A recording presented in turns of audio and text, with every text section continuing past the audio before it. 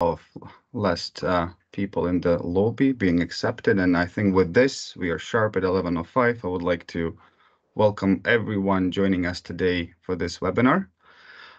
Good morning to those who are joining in Canada. Good afternoon to those who are joining from Europe or elsewhere. And would like to welcome everybody to Investigating Business Opportunities for Canadian Companies in Ukraine webinar that has been launched by BDO and Canada-Ukraine Chamber of Commerce. My name is Mark Vytvytskyy, and I'm the Vice President of CUCC, and it is my honor to moderate this important event today. First, I would like to start with a couple of household items. As you can see on your screen, we kindly ask people to please stay off sound and try to be off camera as well, just for the bandwidth and an overall performance of the webinar. We ask kindly people to please make sure to use the chat buttons to ask your questions. I will be moderating the chat throughout the presentation and will try to make sure I capture most of the questions, and I'll present them after each of the presentations. And the webinar will be recorded, as it says, and we would make sure to share the presentation with whoever is interested in the topics. So with this, if we can ask maybe if there is an agenda that can be showcased. If not, I'll just start with the opening remarks from myself. The agenda is quite packed. And the first presenter today will be Bogdan Galkin. So I'd appreciate Bogdan to get ready within the next 45 minutes after the opening remarks from myself. So with this, I would like to start with, I think, the narrative that is fairly clear to everybody, that despite the ongoing war and the constant attacks of the aggressor, Ukraine still remains strong and open for business. I think the spirit of the entrepreneurship and the innovation in Ukraine has been unwavering from what we've seen for the last 2 years. We are demonstrating remarkable resilience that continues to inspire all of us across the board. And according to the International Monetary Fund, Ukraine's GDP is expected, despite everything, still to grow by 3.2% in 2024, which highlights the potential for economic recovery, growth, and making Ukraine a promising destination for the investments and business ventures. Another data speaks from the World Bank that at the end of the construction in Ukraine, the total bill currently states over $500 billion, and it keeps rising. Every rocket that hits this Ukrainian soil puts that bill up. And this figures underscores, of course, the immense opportunities for building and modernizing in the various sectors. The purpose for today is we would like Canadian companies, and we know that Canadian companies, they possess a unique expertise and experience that can significantly contribute to the recovery and reconstruction of Ukraine. And today's agenda is really packed with insightful presentations from our speakers who will provide very valuable information on the current economic climate in Ukraine, Canada's initiatives to strengthen partnerships, including our cooperation with multiple different stakeholders, the modernization of the CUFTA agreement, Canada-Ukraine Free Trade Agreement, and much more. We will also hear about the real-time business experiences and practical advice on navigating a Ukrainian market, which is inavailable in current state. Thank you for joining us today, and we're confident that this webinar will equip you with the right knowledge, tools needed to explore and invest the promising opportunities that Ukraine can offer. Our first presenter today will be an overview of the current situation in Ukraine, including the economic impacts of the war. So please join me in welcoming Andrii Borenkov, who is the head of the advisory. Hi. Thank you very much. You mentioned Bogdan, so I asked Bogdan to present after me, but my business trip was canceled. So I'm with you and can start the presentation. So first of all, so my name is Andrii Borenkov. I'm head of advisory at BDO in Ukraine. I would have several presentations during today, and this is the first one. So this first part is like a general answer for the question we often to hear, like, how are you? So let's explore it in more details. And as you may see on our first slide, it's like 4 parts of this answer. First of all, number 1 is a front line. We will discuss intense battle actions, mobilization in Ukraine, and air defense. The second part is infrastructure and latest destruction of power generation. Number three is economy, not that bad, and I would say our situation is quite good. And fourth, that's aid to Ukraine, both military and financial non-military aid for our country. So please, next slide. Okay, so like first part is the front line. Let me tell a short story here. First of all, we need to admit that the front line at large is more or less still after last successful Ukrainian operation in autumn 2022. So in terms of such large war, front line is more or less stable during the last 1.5 years. That doesn't mean like a stalemate or something, because we're usually reading something like that in Western newspapers, that it's probably a stalemate, that party is like exhausted and so on. It's not true, because that just mean what our previous chief commander said, that we really need one party, and I believe that this party would be Ukraine, need some very large advance here. Not mean like advancing on their position, but we need to advance in technology. The good news here is that Russia, in many ways, they exhausted in new ways of advancing on Ukrainian position. So what they are doing, they are just pushing hard with a lot of resources, with a lot of losses, and they are fine with that.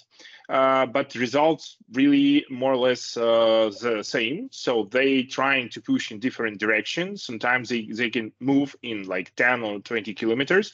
But in terms of this war, it's like a very, very small advance comparing to their losses.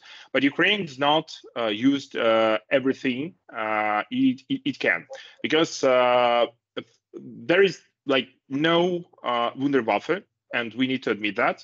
So all the advanced position, they would be like divided into different parts. And for Ukraine, first of all, it's air defense, and it's coming really.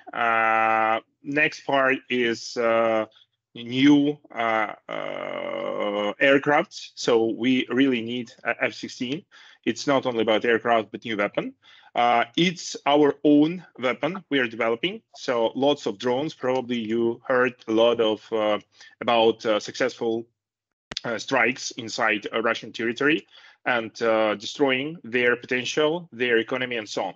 So in any case, like next step, it would be some complex one. It's not about like Ukraine gets F-16 and they're winning. It's not. We need to combine. We need to be creative. But my message here, it's not a stalemate, despite the fact. So we need to make the other conclusion. First of all, we are like holding the line, despite all the odds, despite all of the push from Russian side. We are like taking that. And the next part, we're preparing for next complex steps, and we really have chances here. So as I said, like three things here: active battle actions, F-16. It's I already commented. Kharkiv region invasion. It's stabilized by the moment. You can see very, very top on the map, this red part. So they are trying to push, but thanks to our militaries, they were stopped. And I believe that they would try to do so. They would try to like pushing negotiation topic, but definitely it's not time for negotiation at the moment. And the last but not least part is mobilization in Ukraine. We've got new legislation here, and I believe that there would be like lots of things, but we need to mobilize, I think, 150, 200 people, 1,000 people, and this is an ongoing process. We need more people, and it's always a tricky question about economy, about our military forces. So, but we are on this track, and we will move on it. So I believe that during this year, we would have lots of changes, if not on the exact front line, but rather on action we would be able to perform. Please, next slide. Okay, infrastructure. Infrastructure is a disaster, definitely. And Russians started their bombing our infrastructure, electricity, in 2022 and 2023. But before 2024, they trying to like create immediate blackout by destroying the whole energy system, bombing like all the transmission capacities. And in some way they were successful, but definitely not in a whole. So thanks to all international partners and Canada as well, we were able to repair it quickly. Now they're trying to significantly decrease overall generation capacity. So they're bombing our manuring capacities, and that's a difficult story. We still have our nuclear power plants, and that's a good news. They're afraid of. I think that it's red line for them still, but almost all coal and hydro generation were destroyed. So at the moment, despite the fact that it's almost summer, we're coming through. At least it's not like blackouts, it's under schedule, but half of the day we don't have electricity even in Kiev. I think that's a more difficult story, but our country just know how to live with that. Because since 2022, lots of businesses, they have own generation, accumulators, and so on and so on, batteries and other capacities. So like just today, we had like 5 hours, I think, without electricity, but shop near my house, it's completely working, just like noisy with their generator. So it's a difficult part, but it's a very big opportunity for us to decentralize our generation system. We can't live with large coal generation, for example, which can be easily targeted by Russians. So we need to consider the whole rebuild of our system. Next slide, please. Economy. As I said, it's more or less fine. You can see latest forecast in the table from our National Bank of Ukraine. So this year that would be more than 5 probably, and I'm sorry, the previous year, yeah, that was more than 5. 2024 that probably would be 3, and we can't properly estimate the influence of destroyed manuring capacities, but still we understand that we are growing despite all the odds. And 2025, 2026 could be even more, so like 4 or 5%. CPI under control. It's still 5% targeted. Sometimes we need to, for example, increase some taxes related, for example, to the fuel. I think we would come to VAT increase in Ukraine. So that's why we would have larger CPI. But it's still more or less fine. Very important part that's from frontline slide that despite stabilization of frontline, we definitely win the battle of the sea. And major part of Russian Black Sea fleet was destroyed. And now we don't need like any approvals and can export almost as much as it was before the war. Which is a great news, and that's a thing which keeping our economy alive and growing. That's banking system profitable. It's well, due to large financial aid, we have at the moment significant reserve, and I think that would allow a national bank to manage the whole system and to not to come to high inflation or high devaluation of national currency. So it's about overall stability. But we still have a budget of war. About half of our budget, it's like spending on all the military-related needs. And our budget is half and half. Almost everything we are getting from our country, it's coming to military needs. And almost everything we are getting from our international partners is coming for social needs, because we are not allowed to use this money for financing war. So like at the moment, just for simplicity, you can imagine that it's half and half. And this last part is damages by type of property. You see that it's 50+ billion of destroyed property. It's definitely estimations, and we can understand that overall needs and recovery would be 3 to 4 times larger, because like everything in this valuation is more or less about some residual value and so on and so forth. But it's still very huge numbers, and it will create a very, very large demand for like building, construction, building materials, and everything related to equipment, as you may see, and everything. So even in this situation, we are growing, but this part creating significant business opportunity even for like foreign companies. Next slide, please. Yeah, for the fourth and the last slide about aid. Definitely, we can't win this war alone, and we are really grateful for everyone who supporting our country for and definitely to Canada among our top partners and friends here. That was a very difficult part about United States aid, because it's the largest one, and it was very important.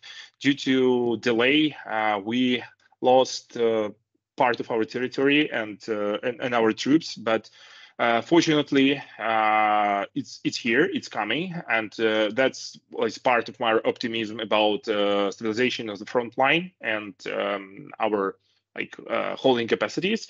So now we've got commitment for 61 billion, and major part for military needs.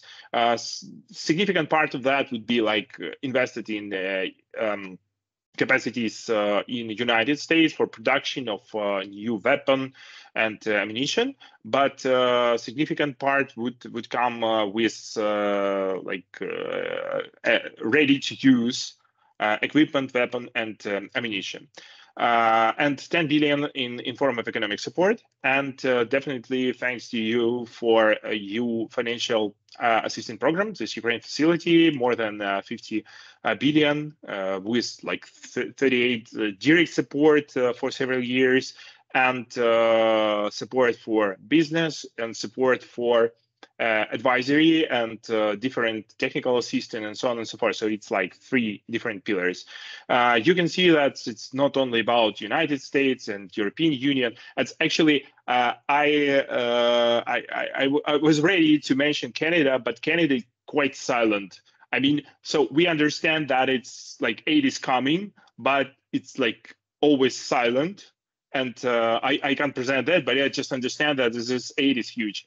And the last for United Kingdom, the country who is always crossing Putin's red line, and that's probably their role, and we are grateful for that. So lots of different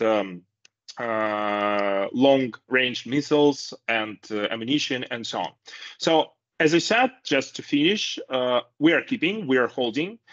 We really can't win alone, but we are not alone. And we are really grateful for all the helps, all military, non-military, and we still have good chances, but it probably won't be fast. And any help, any ideas, we are always open for that, and would be happy to invite you to invest, to come, to see. So just wait for you. Thank you, colleagues. Just the first part, and we'll meet you again in an hour or so. Thank you so much, Andrii. Very insightful and very comprehensive overview. It's definitely clear that, despite of all of the challenges, there is a significant opportunities, and you're right. For everybody who's wishing to stay and listen to Andrii again, he will be wrapping up our conversation at the end of the webinar, so please stay tuned. And a quick reminder for those who are interested in any questions, please use the chat.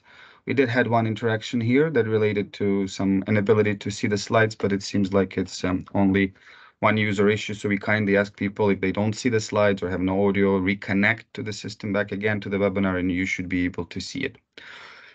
Going forward with the agenda, next we have Zenon Petichny, who is the president of the Canada-Ukraine Chamber of Commerce, and we will discuss the CUCC's initiatives and projects designed to help Canadian businesses participate in Ukrainian reconstructions. Zenon, the floor is yours.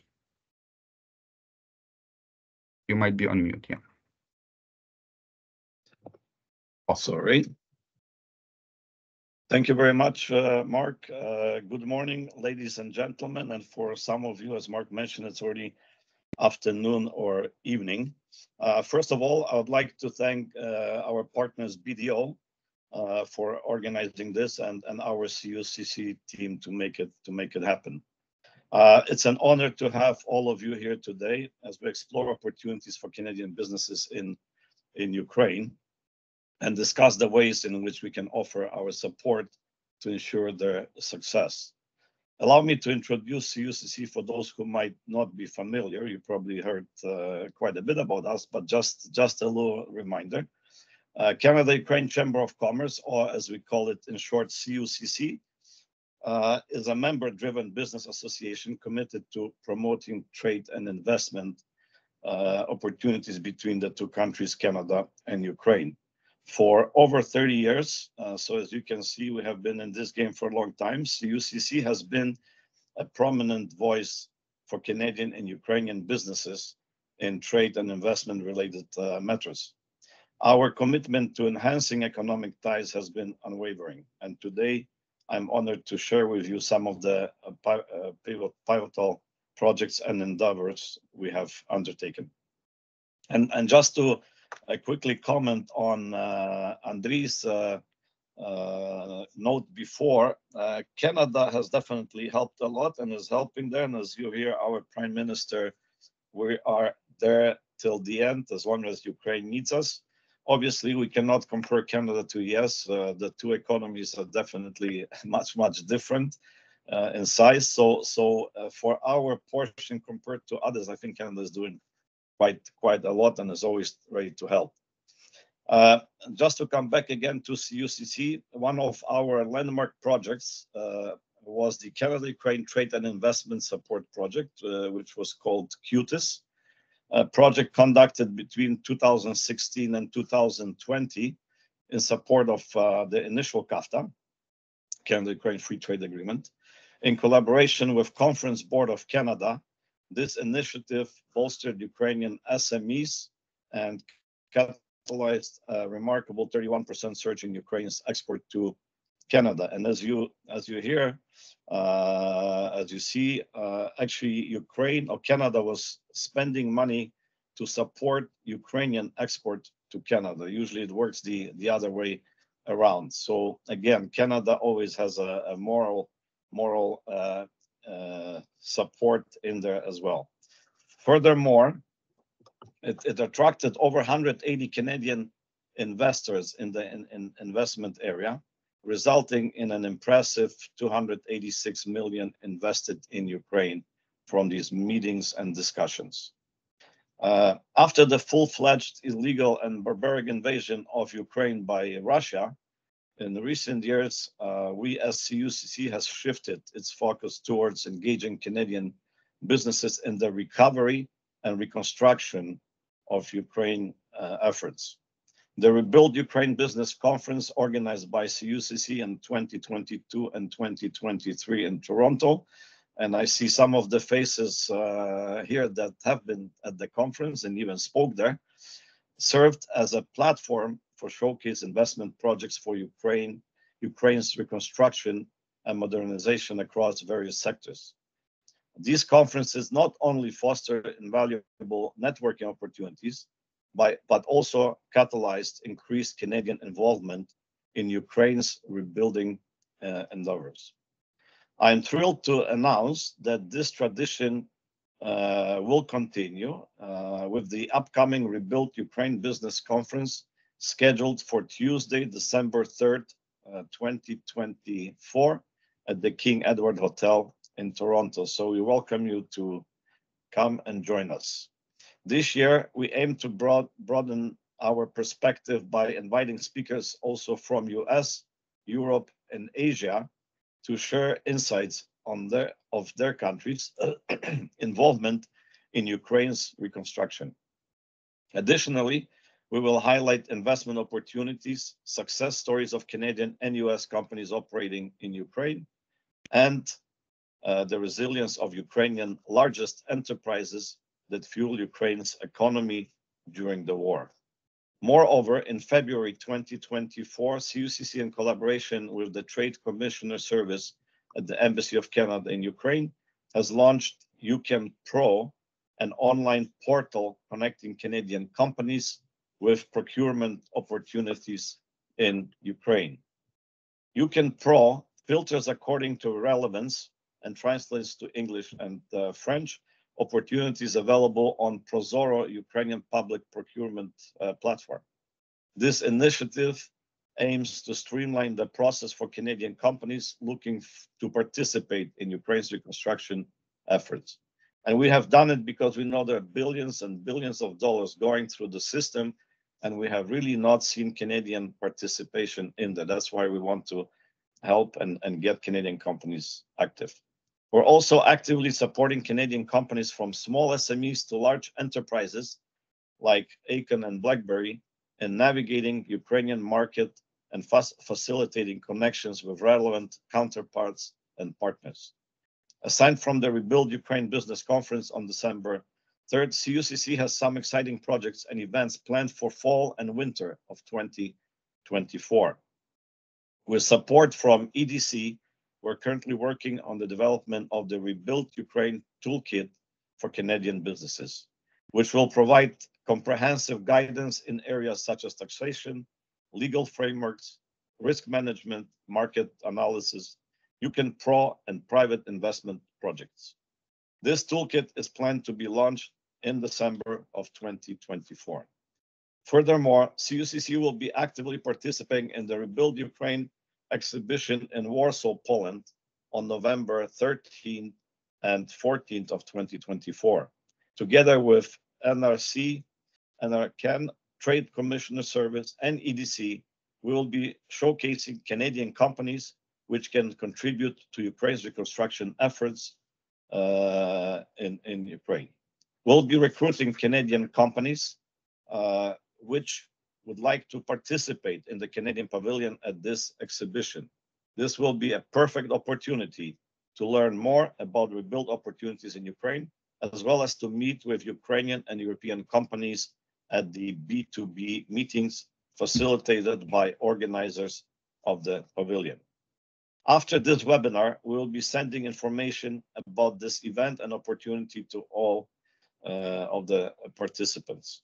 If your company is interested in participating, please contact us sooner than later, as available spots are limited.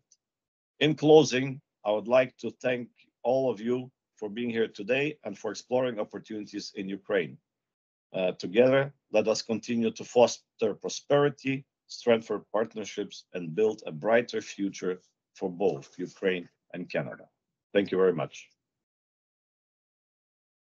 Thank you. Thank you so much, Denon, for highlighting the CUCC initiatives.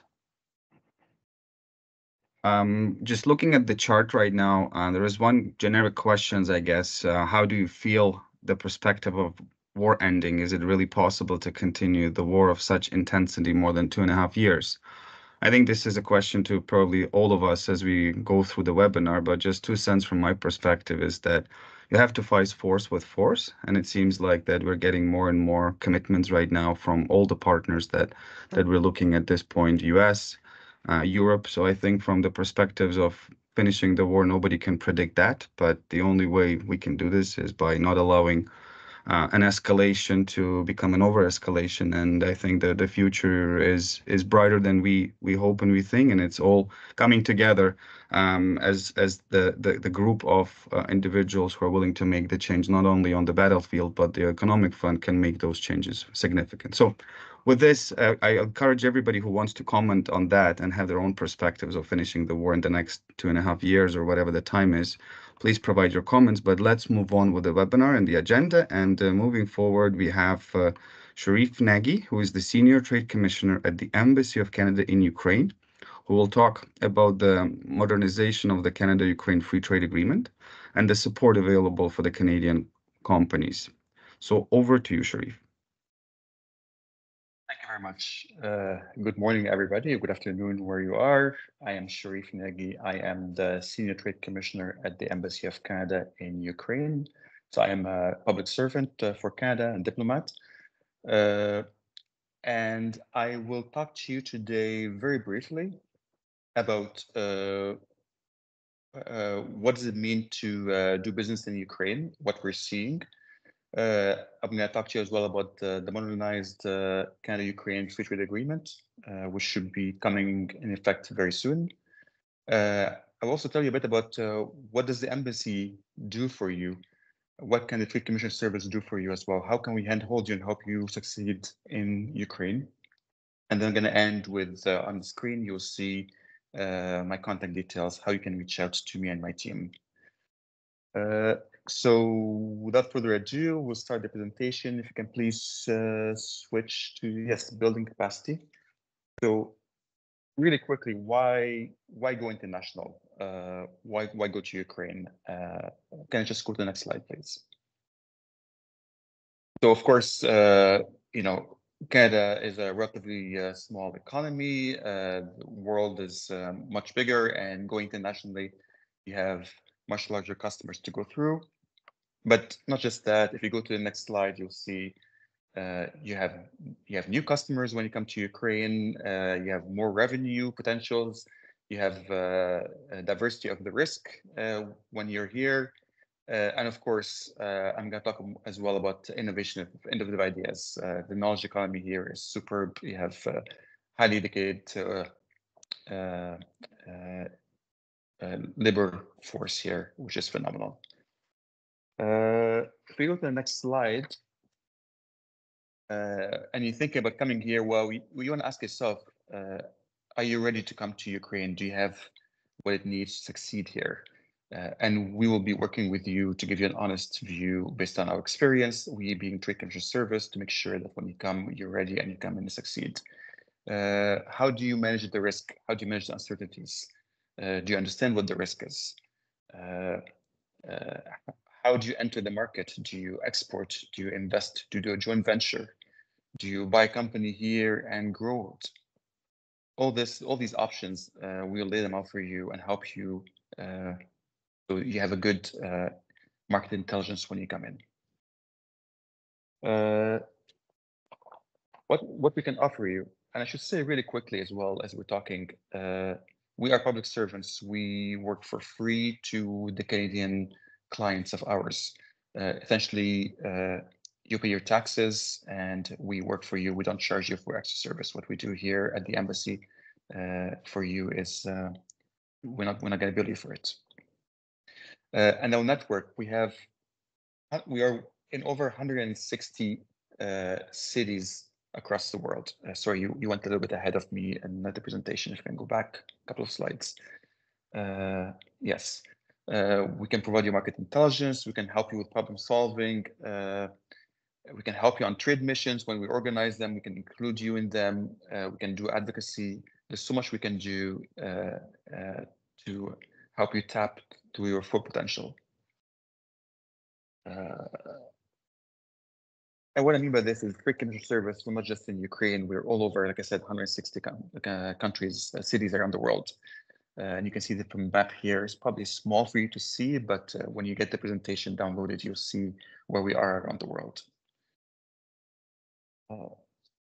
If I go to the next slide, I think this was mentioned already in terms of problem solving. So you go to the next slide. I'm just going to try to speak quickly because a lot of what was said earlier, it will be a repetition by Mrs. Denon and Mr. Andrii. Then we look at the free trade agreements around the world. And of course, CAFTA, the Canada-Ukraine Free Trade Agreement, is one of them. But we will help you understand as well how to tap into those agreements. So what does it mean for you? For instance, some agreements include goods, others include goods and services, some have investment protections, some don't. So we want to make sure that you understand what you're getting into and can tap into the full potential of those trade agreements that the government of Canada has really put in place and continue to put in place to help increase trade ties between countries. I just want to talk quickly about the opportunities and the challenges in doing business in Ukraine. So, and I know we've talked about this earlier, we'll talk more about it, but the opportunities are, you have a large educated labor market. It's phenomenal here. It even challenged my understanding when I first arrived here, based on my readings, just seeing people, companies, knowledge, really bright minds. So when you come here and you tap into that and you hire them, or to do partnership with them, you're in the right place. You have strong cultural and economic ties with Canada, and we can talk more about this, but this is already understood. You have also the free trade agreement between Canada and Ukraine, the modernized one, and I'll get into more details about what does it mean for you. UCAN Pro, which Zan mentioned earlier, that also helps you as a platform to get into the huge procurement market that is existing here. We're talking about a country that is in accession talks to join the European Union, that is constantly trying to join the Euro-Atlantic integration. So when you come here and you look at being in Ukraine for the next 5, 10, 15 years and more, we're looking at not just Ukraine as your market, but really access to the entire European Union, one of the largest and strongest business blocs in the world. You want to keep this in mind. And of course, as was mentioned earlier, if you're in reconstruction, the whole idea of rebuilding the country would build back better.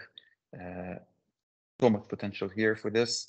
Lots of money being put in there by IFIs, international financial institutions, World Bank, and of course, bilaterally by Canada, by the US, other countries to try to rebuild the country. So lots of pool of funds to tap into, which is challenging, but of course also opportunity if you know what you're doing, or if you can help you guide you through how to tap into that pool of fund.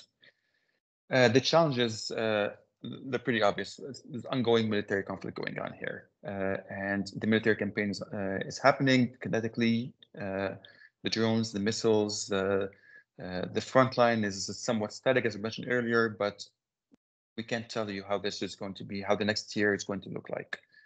There's energy shortage as well. We've talked about earlier about the rotational power cuts here. So that's something to factor in when you're trying to establish a company here, or a subsidiary, or a manufacturing plant. You have to weigh in the risk of that as well. There's also the issue of temporary occupied territories here, the areas that have been occupied illegally by the Russian forces.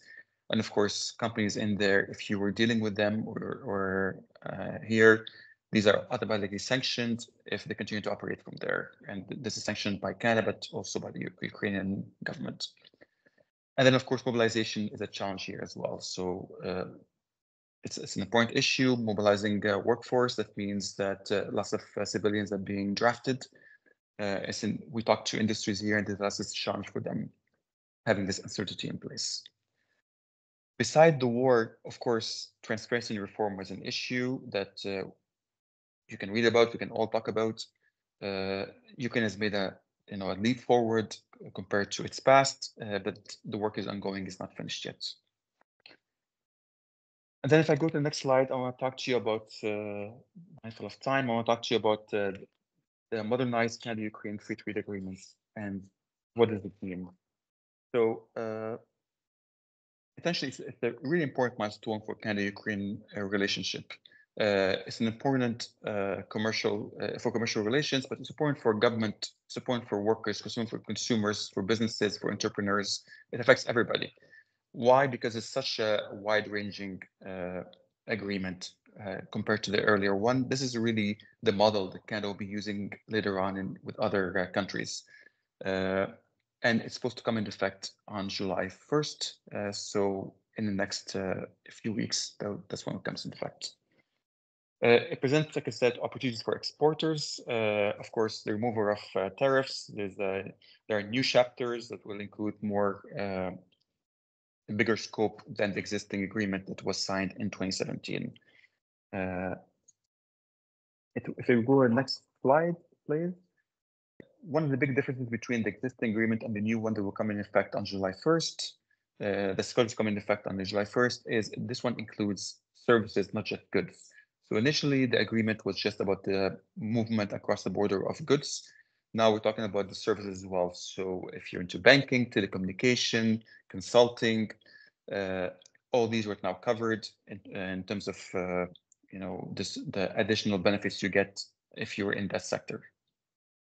It allows for temporary entry, visa entry for businessmen and women, and because we understand that we have to be showing maximum flexibilities for businessmen and women to be able to move back and forth between Canada and Ukraine. If you go to the next slide, it also replaces the existing FIPA, the Foreign Investment Protection Agreement. The new modernized CAFTA will have a much bigger scope, will include also investment protection for Canadian companies in Ukraine and Ukrainian companies in Canada.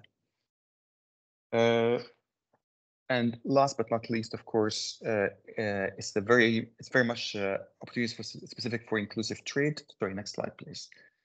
So it gives benefits to businesses, SMEs in particular, small business, medium-sized businesses, women entrepreneurs, minority groups, and definitely indigenous people. There's a chapter specifically for them to protect and advance their interests.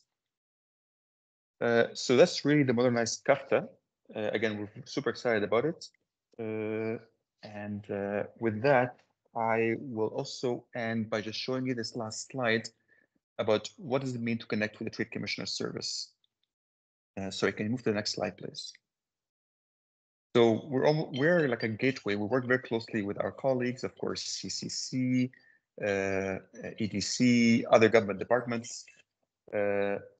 We also work very closely with the CUCC. They are essentially, for intents purposes, they are our colleagues here on the ground, and of course back in Canada. So working with us is not just working with Trade Commission Service. We're working with a plethora of like a network with access to businesses in Ukraine and in Canada.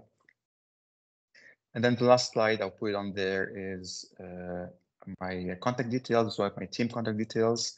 Like I said, I'm a rotational foreign service diplomat based here in Ukraine, but I want to just point out that I have worked with a team that have long years of experience on the ground. Some of them have been working here for 15 years, knowing this sector very well. Others are relatively new, 3-4 years. They joined our embassy, but they come from working with the World Bank, financial institutions, and others. So come and talk to us. Let us know how we can help you. Please don't come to us after you have a problem. Come to us beforehand so we can help you navigate through the market. Thank you very much. Thank you so much, Sharif, for that informative session on CUFTA and the Trade Commissioner Services. Very, very, very informative. So thank you for that. We do have one question in the chat, Sharif, which might be directed to you or potentially to the speaker after this. And it's related to managing the risk on the war insurance mitigation for greenfield projects. So if you feel, please feel free to address the question. If not, I believe we have Wolf coming up after this session, talking more about managing risk and some of the solutions of our colleagues at EDC. So I'd leave it up to you, Sharif, if you want to comment or pass it over to your colleague at EDC. I will leave it to Olga because I think she's more knowledgeable of this. EDC does offer risk insurance, and she can get into specifics about what they can and cannot do. Appreciate it. Thank you, Sharif. As always, great to have you with us. So with this, on the question, the answer will be addressed in the following after this presentation by Olga. Thank you. So with this, now we turn our focus to the specific business opportunities that are available in Ukraine. We are pleased to welcome Vera Savchenko, who is the CEO of BDO in Ukraine, and Vitaly Strukov, who is the corporate finance partner at BDO in Ukraine. Both they will provide an in-depth presentation on the diverse opportunities for Canadian companies. Vera and Vitaly will explore some key sectors for ready-to-go investments. We'll highlight the promising projects. We'll discuss the strategic advantages of entering the Ukrainian market.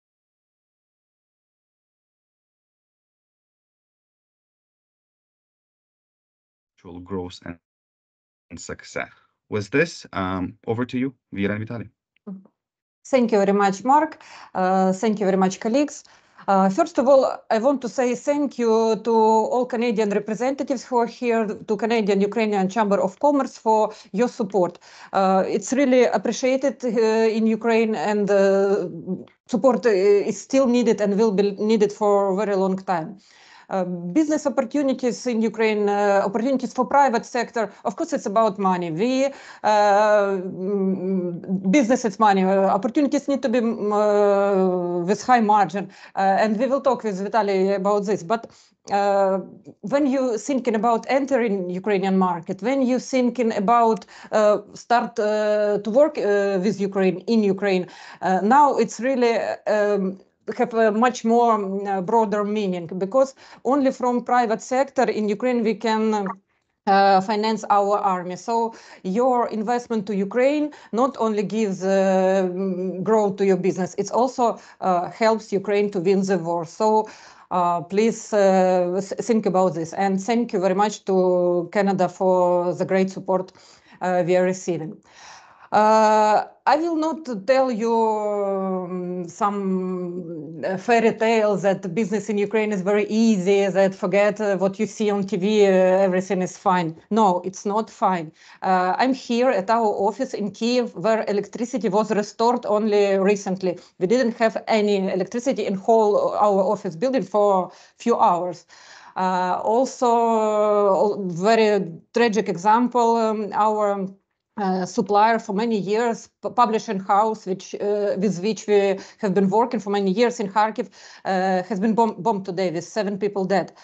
I know the owner of this publishing house, and I know that he will rebuild, and he will succeed in future. His business will remain, but this is a tragedy. So that is how business working today in Ukraine. But still, nevertheless, business can be profitable, marginable in Ukraine. Ukraine is open for business, and Ukraine is a huge market, and Ukraine is opportunity which you should not miss.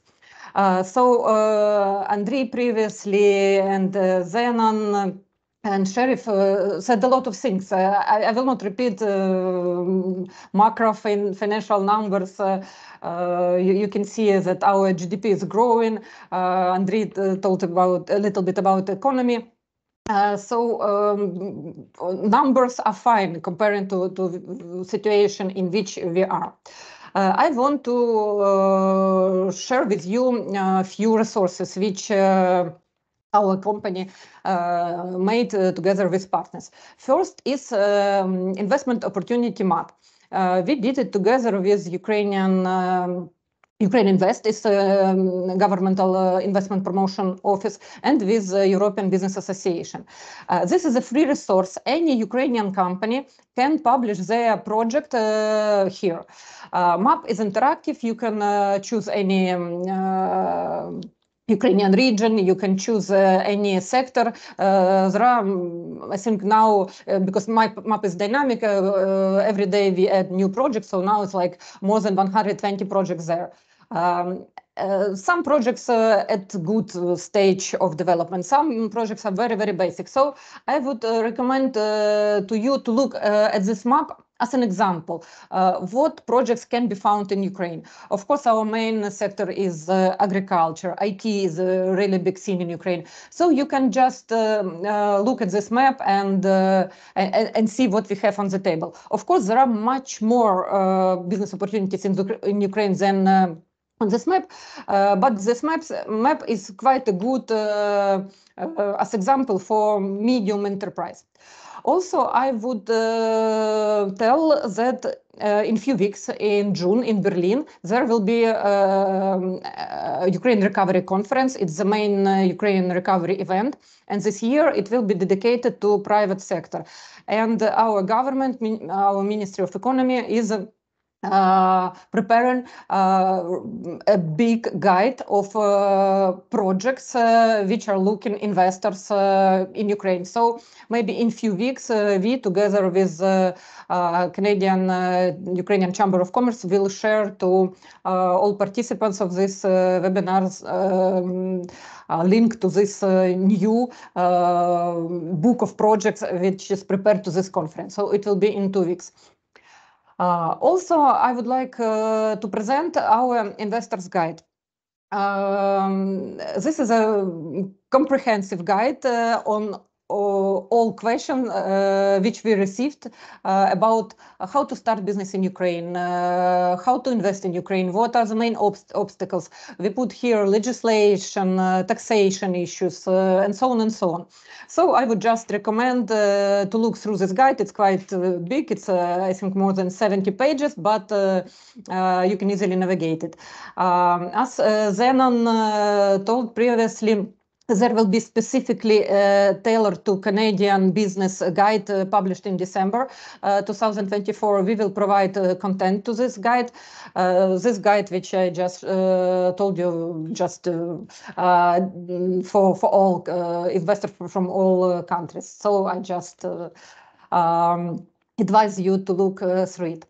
Our next guide, it's regarding public procurement. UCAN Pro was already mentioned, where you can find in French or English all relevant calls for tenders from Ukrainian government and also big international donors. They already started to use Prozoro in Ukraine. This is our public procurement system to publish their calls for tenders. So this is a great resource, and we publish a guide how step by step how to use this Prozoro platform, because it's not easy to navigate, especially with the big projects. So my advice would be to go to UCAN Pro, find relevant call for tender for your product, for your service, and then use this our step-by-step guide to register on Prozoro system, to make a successful bid, and then to win a tender. We translated it in German and English, and maybe we will translate this in French.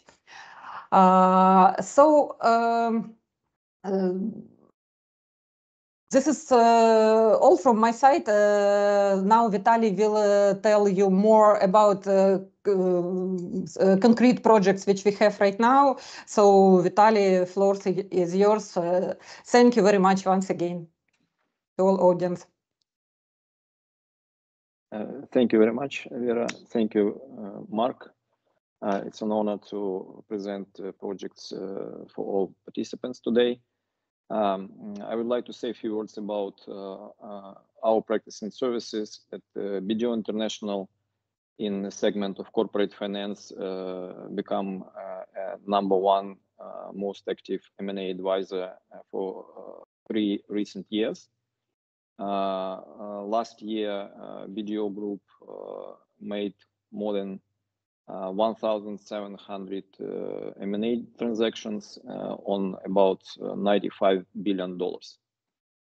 And we as BDO Ukraine also participated in this success. And in Ukraine, per number of transactions for last 5 years, also #1 M&A advisory per number of transactions. And now I would like to present you 2 particular opportunities where we have sell-side mandates as M&A advisor. However, we do make services on buy side for our international clients. As we were told that in this event, more than 100 Canadian companies from various industries and segments participating. So we'd be glad to support any your initiatives. In case you want to explore any segment or any target in Ukraine, we'd be glad to help you. So don't hesitate to contact us with any of your inquiries, where we can assist you on buy side. Now about first project, United Mining and Chemical Company. This is a company specializing in mining of titanium ore and production of TO2, ilmenite, rutile, and zircon concentrates. And this is strategic materials. And in the world, currently US and EU approved the programs on substitute of Chinese and Russia suppliers on all strategic materials, in particular in titanium. So that is why Ukraine become one of the first choices as a supplier of titanium ore and concentrates to US and EU customers. And in strategic materials, Ukraine has a very good positions in the world.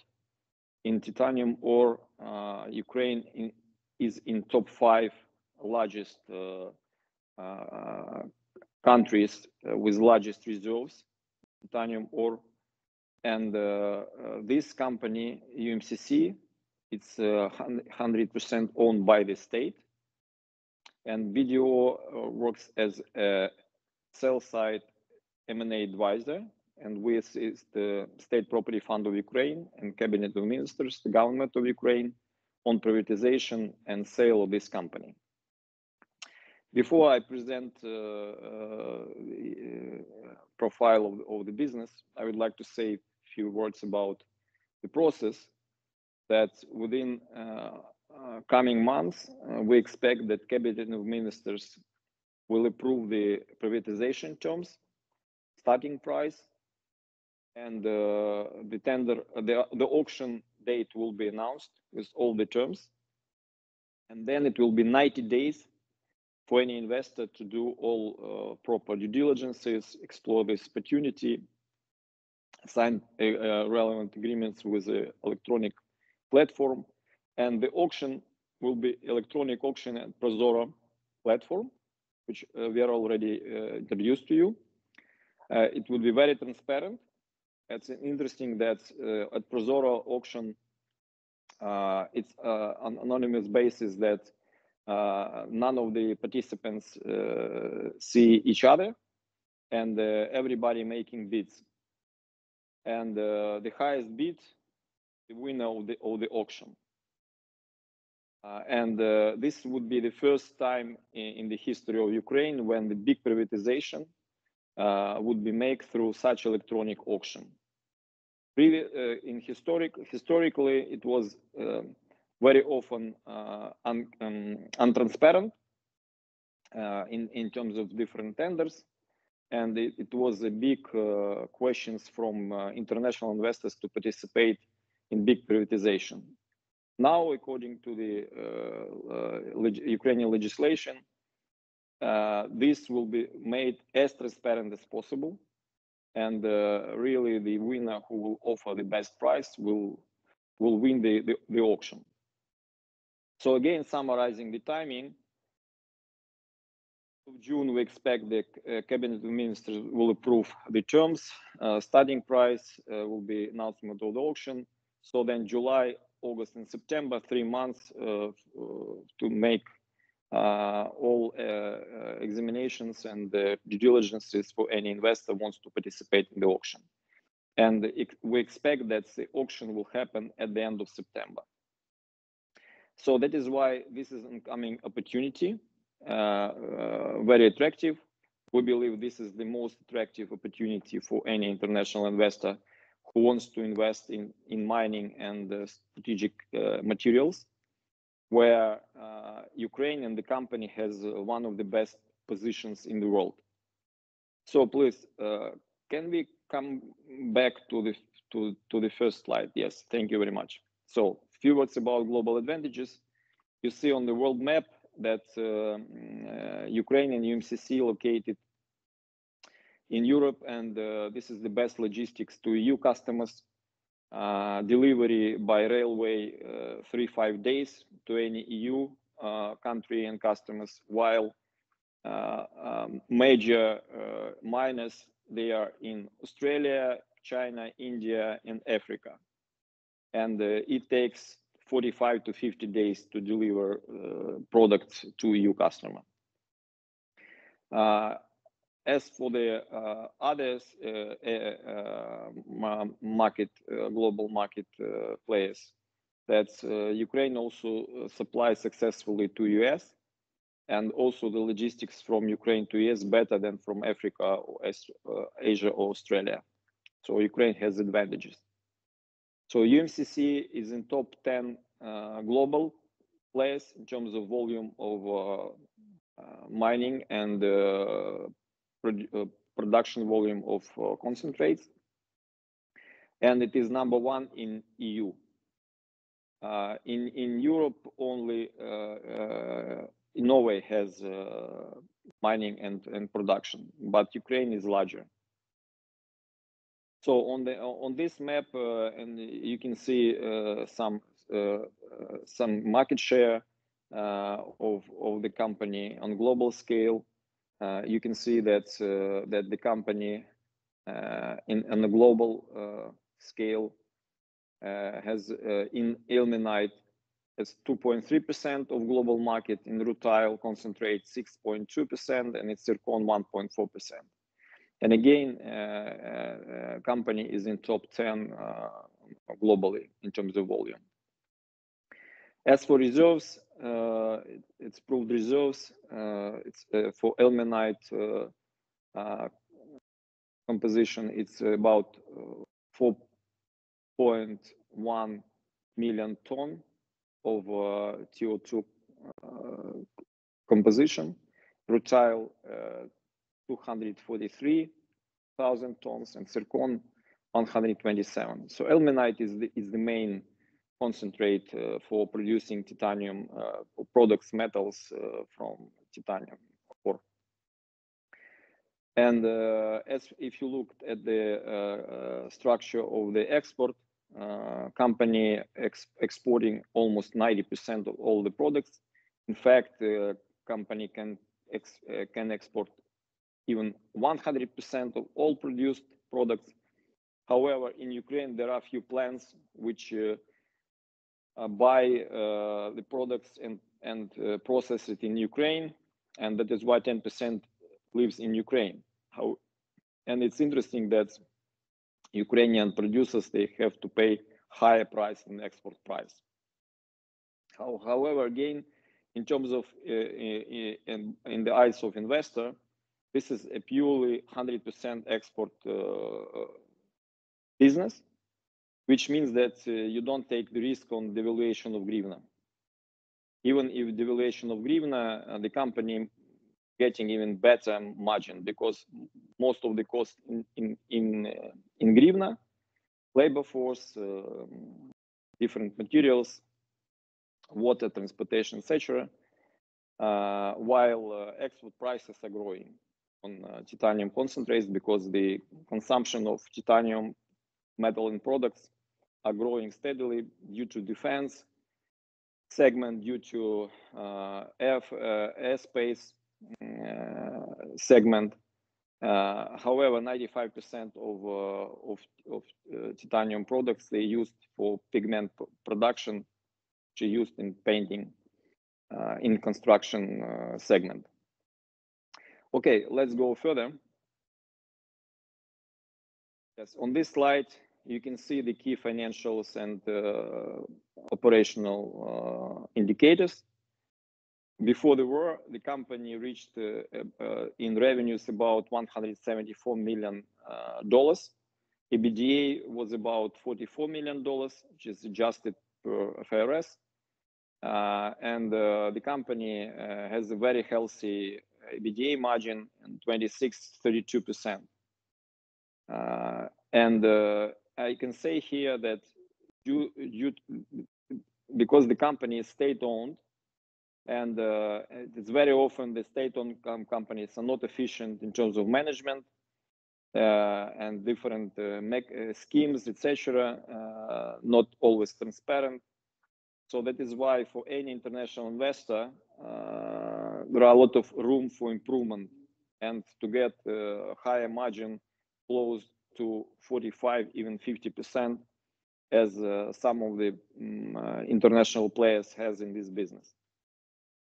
So it means that the investor can buy these assets and make all improvements and to increase profitability and to increase the IRR on the investment. Here, I would like to say that the starting price most probably would be about $100 million for 100%. And if to take this price on pre-war multiples, so actually, if you take EV to EBITDA, so then the multiple would be about 2.5, maximum 3. Of course, the price at the auction can increase, but in any case, it looks very attractive to make investment. Just an example that the Kinmara company, which is listed on Irish Stock Exchange, it's owned by UK investors, and they have deposits and mining in Africa, which is quite risky. They invested about $1 billion, while the capacity only 2 times more than UMCC has. So it's considered to be that the replacement cost of all infrastructure in production assets and facilities, it's more than $500 million. So from our point of view, the starting price and the opportunity to buy this company is very attractive in terms of upside, which the investor can get in investing in this company. And in addition to that, I would like to say that there are a lot of other deposits and reserves around the production production sites of the company. And actually, investor after acquisition of this company, if investor wants to increase the reserves by 2-3 times, can go and buy at the market the licenses, and which will give 100+ years of operations to use this production site and infrastructure at place. So a few words about the numbers. Again, the ilmenite volume production and sales about 300,000 tons. In rutile, it's about 40,000 tons. Zircon about 20-25,000 tons. The licenses on till 2035 till 2043. It's about 15-20 years from now. And this is the longest license which you can get in Ukraine. And according to legislation, the company 1 year before the end of license submit documentation and get prolongation for further 15-20 years. Okay, let's go to next slide, please. So on this slide, investment highlights. It's again you can see the business model of the company. That the company has good resources, rich in component, producing concentrates with high percentage of TiO2 metal. It's export oriented. The company has largest global consumers, for example, Chemours in the US, former DuPont group company, and this is one of the largest pigment producers in the world. And despite the war, Chemours still is the largest consumer, and the company able to make shipment through Danube River ports, barges to Constanța in Black Sea, and then from Constanța to US. Currently, due to grain corridor, private companies can make delivery right from Odessa and Chernomorsk port at the Black Sea, which already Andrei mentioned in the beginning of the presentation. And this again opportunity for international investor to make these shipments better than currently company makes, because it's state-owned company and the top management are not allowed to take risks which private companies can take. So that is why the company are losing on logistics and losing the margins. About $100 per ton they're losing due to this very long bad logistics. As for the production capacities and the equipment, they use the same as any international company use in Australia or in Africa. You can see on the names of the machines, and I would like to finalize that for international investor, it's a big opportunity to make this company 2-3 times bigger within 3 to 5 years, to improve the margins, to improve the reserves base, etc. And this is a great opportunity to make the investment. Again, overall, it's the China in India owns more than 80% of all titanium ore resources in the world.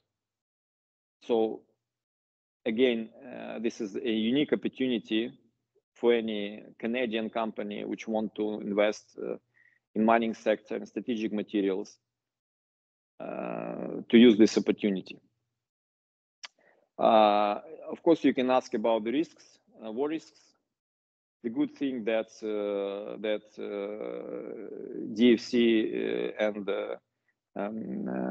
and also MIGA, which is an arm of World Bank, start giving war risk insurance for investors in Ukraine.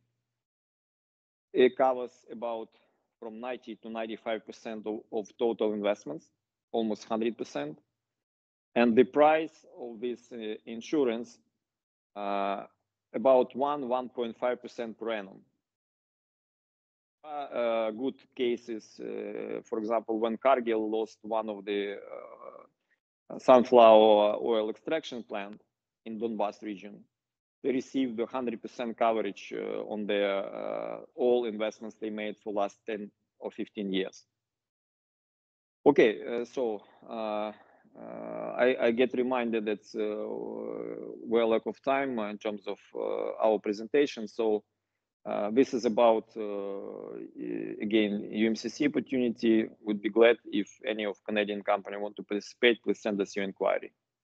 Okay, let's go further 3 minutes for second opportunity. It's in, can we go to wind electric station, please? It's next opportunity. Next slides.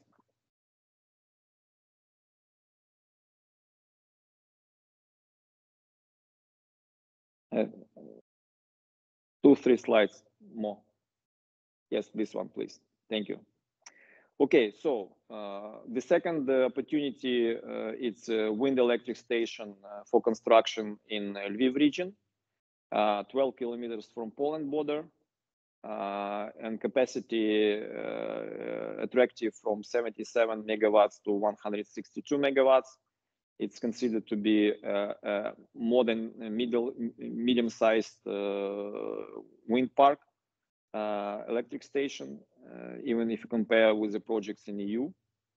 And let's go to next slide, please. First of all, few words about why renewable projects in Ukraine very attractive. Ukraine lost almost all wind power station capacities due to the war. Yeah. All European Union programs supports renewable energy projects also in EU and in Ukraine. First of all, in the program Rebuild and Recovery of Ukraine, and currently it's even more demanding because Ukraine has to recover generation capacities for electricity, and the wind electric station considered to be one of the most efficient and secure. And few more elements that the tariff, electricity tariff in Ukraine, it's about $1.1 per kilowatts, while in Poland it's 2-3 times more.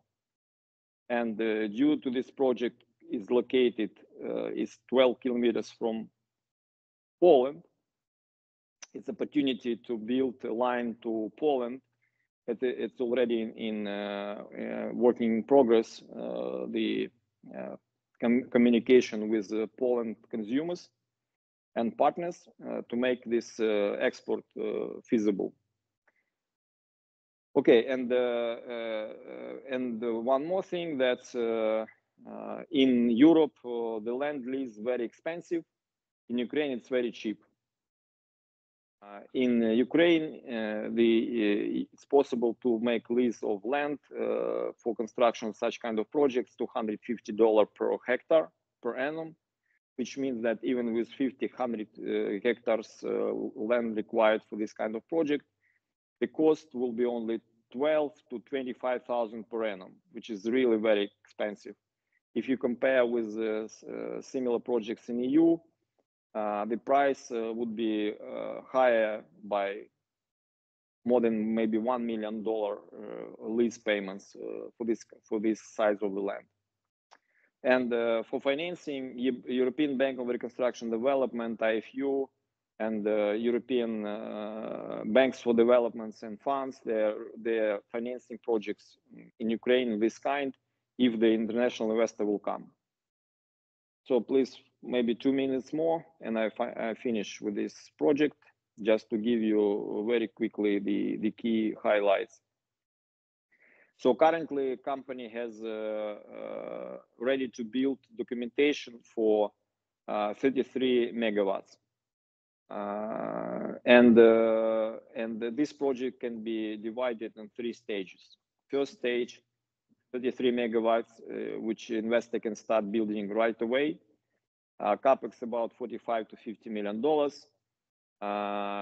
It's more or less international cost to build 1 megawatt. It's about $1.3 to $1.5 million. So, and this can be financed 30% by equity. It's about $15 million, and loans 70%. It's about $35 million. So any annual generation electricity, it's about 102,000 of megawatts hours. Tariff $80 to $100 per 1 megawatt. So EBITDA is $7.2 to $10.2 million. In fact, the payback period of this project can be 5 to 6 years, which is twice better than in EU. So that is why it's very attractive. And the good thing about this project, that you can sell the electricity in Ukraine, and you can build a line and export it, and to get better tariffs to Poland. So these calculations are made based on Ukrainian tariffs. In case the investor would be able to build a 12-kilometer line, which is possible for Poland, and there are customers there which are ready to take 10-20 years agreements, then this project can become 2-3 times better than basic one for Ukrainian needs. And okay, final slide. The investment structure. For investor, it's offered to buy whether 75% of the project, while 25% the major shareholder will stay as a local partner, and he is interested to build and to implement this project. The major shareholder is the owner. It's Ukrainian entrepreneur, very reputable. He has engineering company in Lviv. And has team of engineers. They have already made projects in wind installations, complex engineering projects. In case the investor wants and needs such a local partner. In case the investor wants to buy 100%, it's also possible. So the price here is stated that all this documentation of the projects, it's about $100,000 per 1 megawatt of capacity. So which means that with minimum capacity 7.7, it's $7.7 million to 162 megawatt capacity, it's $14.6 million US. So thank you very much for your attention. Would be glad to get inquiries for this project. There are a few slides on showing the location. It's in the mountains. It's the safest location which can be in Ukraine now, and Carpathian Mountains. Before the war, it was due diligences from 2 international investors. They made all due diligences and on logistics. And if you ask whether it's safe to make these projects currently in Ukraine, it's safe because there are 2 big ongoing wind station construction now in Lviv region. One from very big Ukrainian group and another one from very big international group. And they are getting these Nordex European wind towers already installing beginning of this year in the mountains. So logistics. Thank you much for your attention. Thank you. Thank you so much, Vera and Vitaly. Vera, thank you for outlining the tools and the work you guys do to build the capacity. Very impactful. Thank you, Vitaly, for the presentation. There are a couple of questions in the chat that are specific to the presentation, Vitaly, on the work on the first project you mentioned on the mining, specifically on the royalties that will be paid. So I would encourage you maybe to converse in the chat just for the interest of time at this point right now. There are another 3 questions that are related more to the general theme that I would probably kindly ask Vera and maybe the last presenter for BDO to address, that are relevant to more specifics on the cross-border deals, the number of deals, the regions in Ukraine that are currently showing the most potential, and the question in relation to Prozoro, which is more like a process question, an example of why would the lowest bidder, for example, win, and how is the government and the due diligence protected from Chinese bids, as an example here in the question. So if I can kindly ask, for the interest of time, all of these questions, so 3 questions that are related to the macro picture, if we can address them through the BDO representative at the end, and all the project-related questions, then we'll go directly to Vitaly, to you, and you can address them in the chat separately. With this, thank you. So with this, just in the interest of time, I would like to present the next speaker, Olha Vovk, who is the Senior Regional Manager for Europe at the EDC Canada. Olha, you've been very popular with a lot of questions in the chat already, so I've been navigating as much as I can to push those questions to your end, which I know you will address in your presentation for sure. So Olha will present the EDC tools and solutions that are designed for the Canadian businesses. You'll hear more about how to manage risk effectively, as well as Olha will touch on some of the financing options that are available to support projects in Ukraine and ensuring that the companies can navigate all the complexities of these markets with confidence. So Olga, over to you with your presentation. Thank you so much, Mark, and good morning, good afternoon, or good evening, everyone. First of all, thank you to CUCC for having EDC at this very important webinar. And because, yes, I was watching the chat, given the practicality of the sort of questions, I will try to be as practical as possible and just sort of ensure that if I'm to summarize in one sentence, it's Ukraine is open for business and EDC is open in Ukraine. And with that, I will explain what specific requests can come to EDC and under what conditions and what Canadian companies can expect and what solutions we offer to support Canadian companies who wish to operate in Ukraine. So maybe if we can move to the slide deck to the next one. If it's possible to bring it on screen. Mark, are you able to bring the deck on your end? Yeah, I'm texting as we speak. Okay. So basically, I will start explaining about EDC, and obviously, as many countries, as you will expect, they have export credit agencies. So EDC is one of such. So we're Canada's export credit agency, and the idea is essentially to bring financing capacity to countries and to opportunities where private sector may not be able to participate. That being said, it's supporting still bankable risks. Despite the word development in the name, we're not a development bank, we're the export credit agency of Canada. For the size of Canadian economy, EDC is pretty material. So we provided support to for the total value of basically over 100 billion, and in the year. And with that, we participated, essentially supported shy of 27,000 Canadian companies.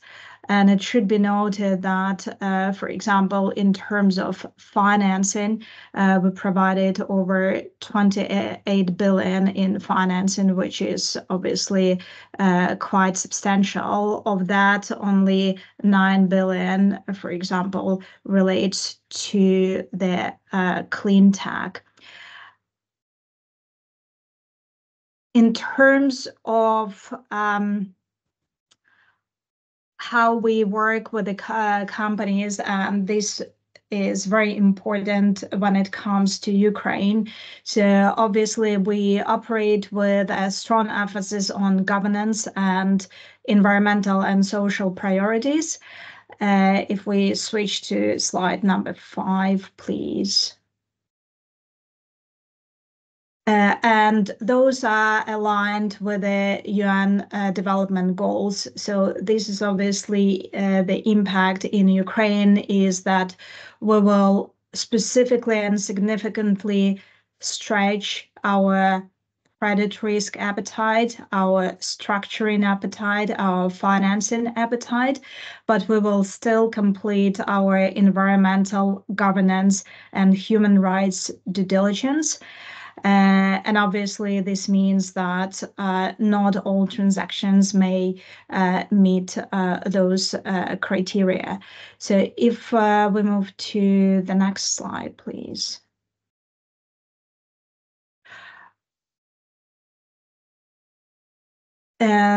So obviously, EDC, we don't operate alone, and we work with our partners, and those include Trade Commissioner Services, BDC, CCC. So it's important to acknowledge that we work with this ecosystem to assess Ukraine in ensuring its ability to access private capital in the years to come.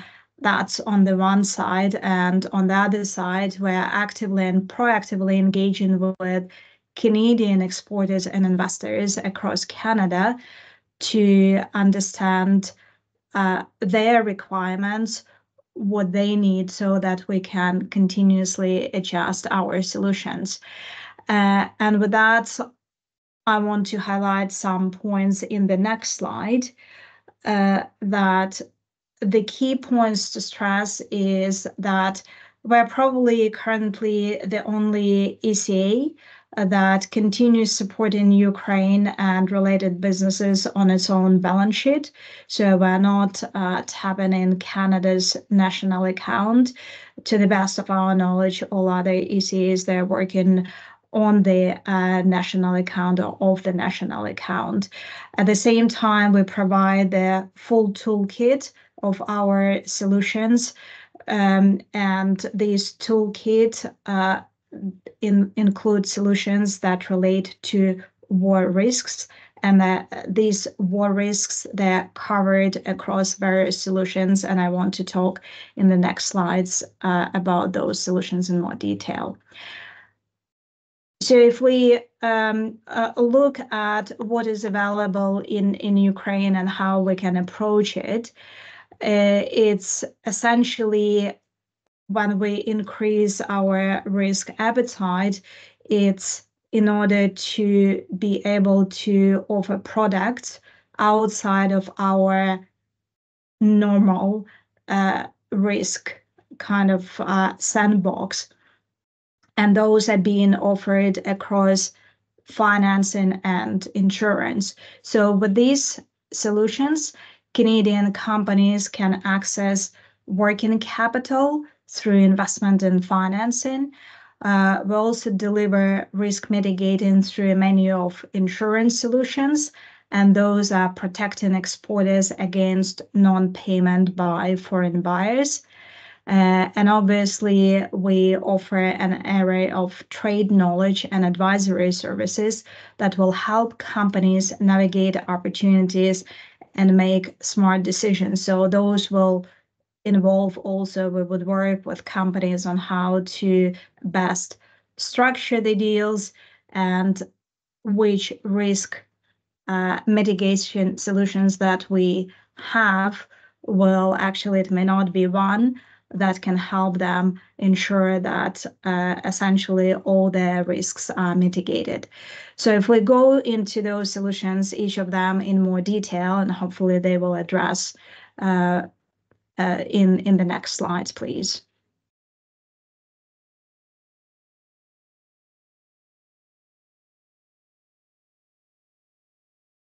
And the following one. So the first one, and these came up in the chat, is EDC credit insurance and how companies basically, specifically in Ukraine, can benefit it. I have to say that to date, the greatest need of Canadian businesses has been to access EDC's credit risk insurance solutions. And probably one of the reasons is that EDC credit risk insurance provides war-related risk coverage for exporters. So what this means is you may hear credit risk insurance, accounts receivable insurance, trade insurance. So those terms that are used interchangeably. Essentially, if a Canadian company wants to sell something to Ukraine, and those companies come to EDC and ask for cover, then the credit insurance against non-payment would cover in case, for example, a missile hits, God forbid, but if this happens, then basically those risks will be covered as well. By having these credit insurance, it's not only that the company has those risks covered, but it also increases for the company, increases access to working capital and provides flexibility. And in the next slide, you can see that we have two different options for the credit insurance. One is select credit insurance, where you can have, it's a short-term sort of one-off coverage that you may need, or you may apply for portfolio credit insurance, and it covers the ongoing needs of the exporters. Probably on credit insurance, one thing to highlight is initially we saw huge demand across agri-food sector, and when I say initially, it's at the start of the full-scale invasion in 2022, because we remained open from day one, so we never took a pause.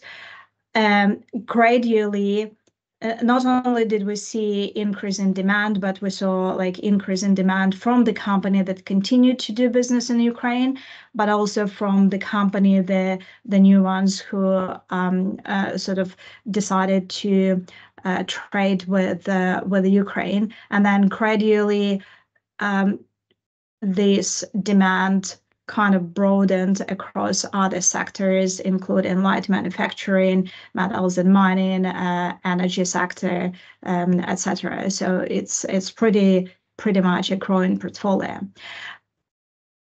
And then, of course, as time goes by and as the reconstruction needs and the need for investment grows, we start getting requests for financing. And that's basically where our other solutions come into play.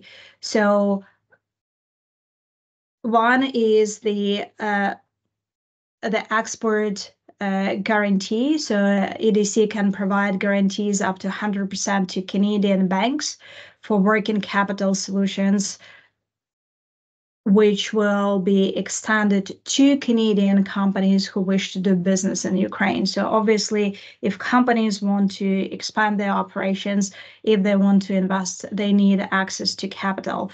When you go to your banks, whether it's BMO, BCC, BCTD, or any other bank that you do business with in Canada, we can provide up to 100% coverage so that they take on our risk and essentially instead of taking on Ukraine risk or the risk of the company. So that's the benefit to Canadian companies. And then, of course, when you expand business, then Ukrainian counterparties may also require financing solutions. And with that, this leads me to the next slide.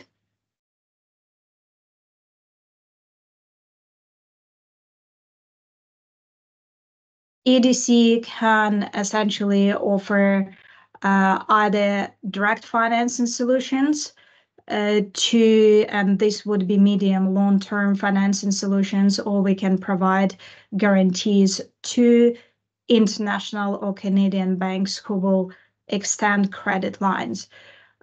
Why this is important is because this offers maximum flexibility. So obviously, the question becomes, well, where is the war risk insurance? And we always get it. The thing is, if we act as a direct lender and we extend this medium and long-term finance into a Ukrainian counterparty, then we directly take on this risk, whether it's credit risk, whether it's war risk, or any other risk.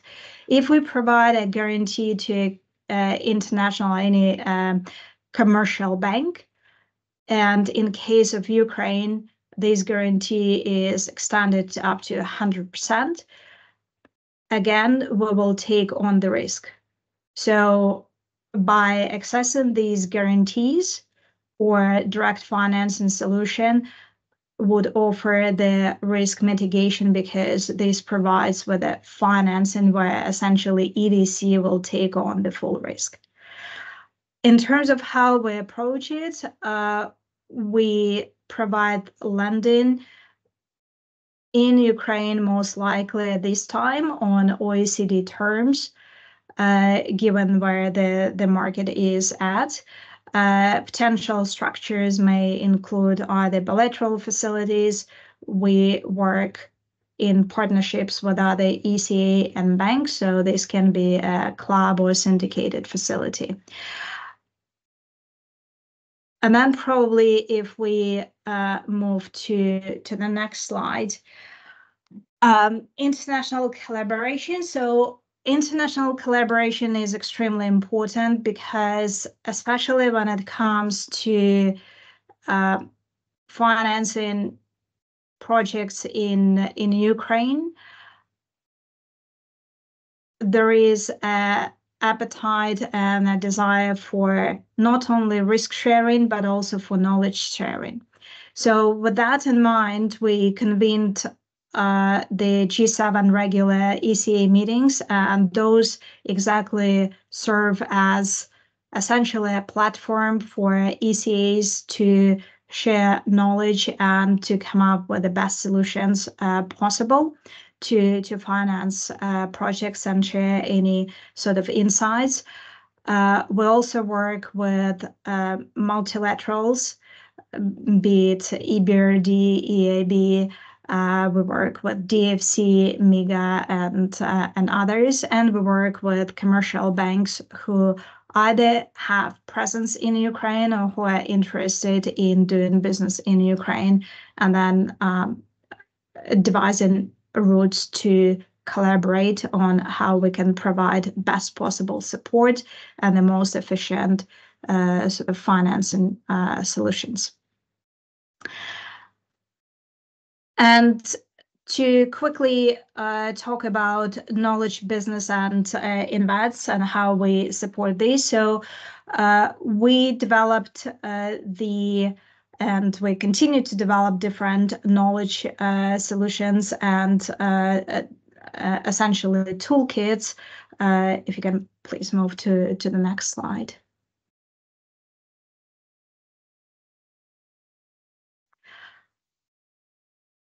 And these toolkits, they allow Canadian companies to access up-to-date information. So we have the country page, we have a special export help hub, where essentially Canadian companies can look at different risk mitigating tools and any update.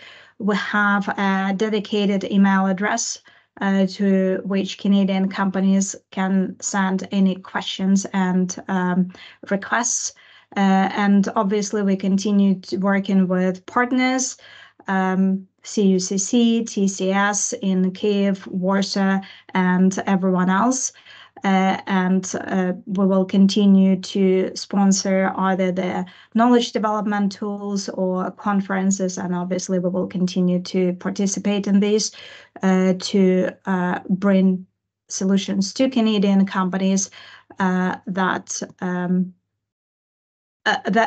they need. So looking forward and moving forward, if we look go to the next slide. Essentially, this brings me probably to the beginning of this presentation.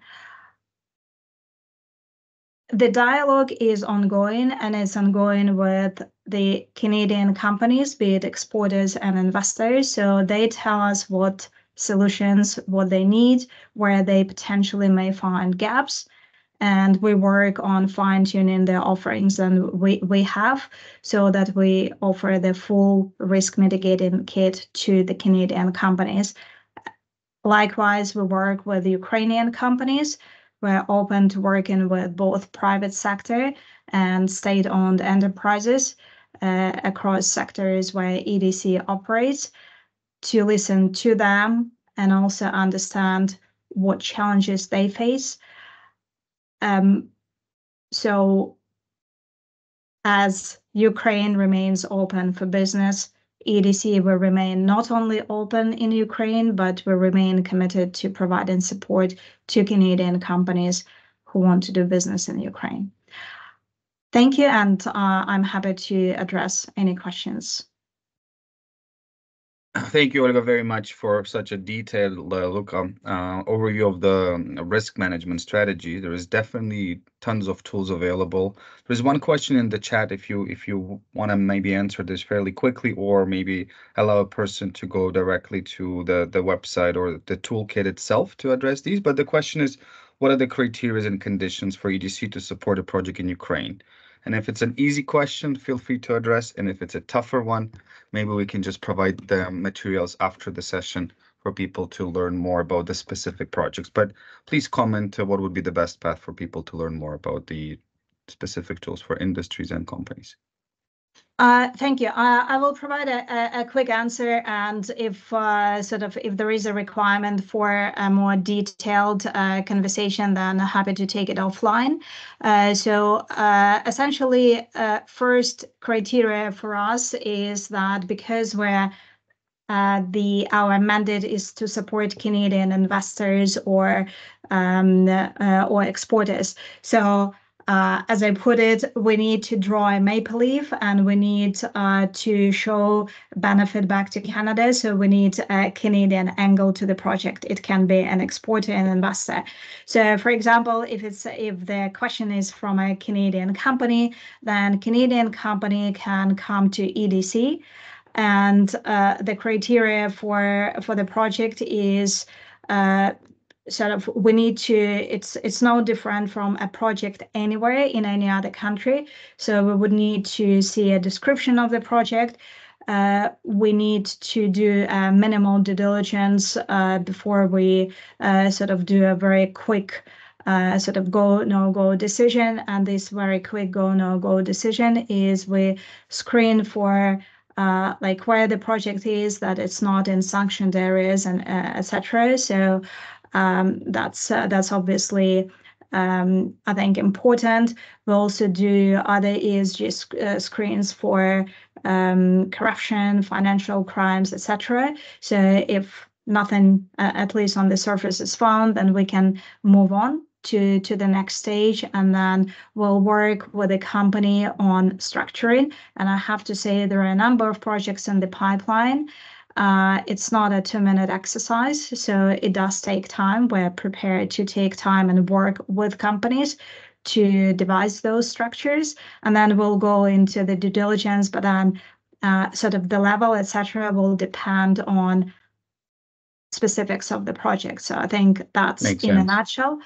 I will put my direct email in the chat, so if anyone wants to follow up with more detail, then. Thank you so much, Olga, for that. Appreciate that. And I'm sure that we will be following up with the participants, so with the materials that has been shared, with more links, tools for you to review at your own time. But I think the simple answer is that it's case by case. There is no one sort of silver bullet that will address all of these, and it's the due diligence that needs to take place before these things can come forward. So thank you for the presentation a lot. We were supposed to have a coffee break, but unfortunately, due to the very intensive content, we will skip that. I encourage everybody to do your own breaks as you see fit. That's probably the only good benefit of the webinars, that you can control your time and cameras. But we will go straight into the conversation, similar one, but talking about the European partnership. So continuing with the agenda, we are pleased to introduce Anna Lebedinets, who is Associate Director of the European Bank of Reconstruction and Development, EBRD. Anna will provide an insightful discussion on the financial tools and instruments available through them, and that can support your business endeavors in Ukraine. And these tools are designed, obviously, to help businesses mitigate risk, capitalize on emerging opportunities in Ukraine. And Anna will be the expert to talk about this. So Anna, floor is yours. Thank you. Thank you very much. Thank you for invitation and having this opportunity to present EBRD and what we do in Ukraine. Do you hear me well? Okay, so I will all good on share. my end, so assuming yes, yeah. I will share the screen. So for those who don't know what is EBRD, European Bank for Reconstruction and Development is an international financial institution which works in many countries of operations. It has AAA rating and works as a counter-cyclical investor.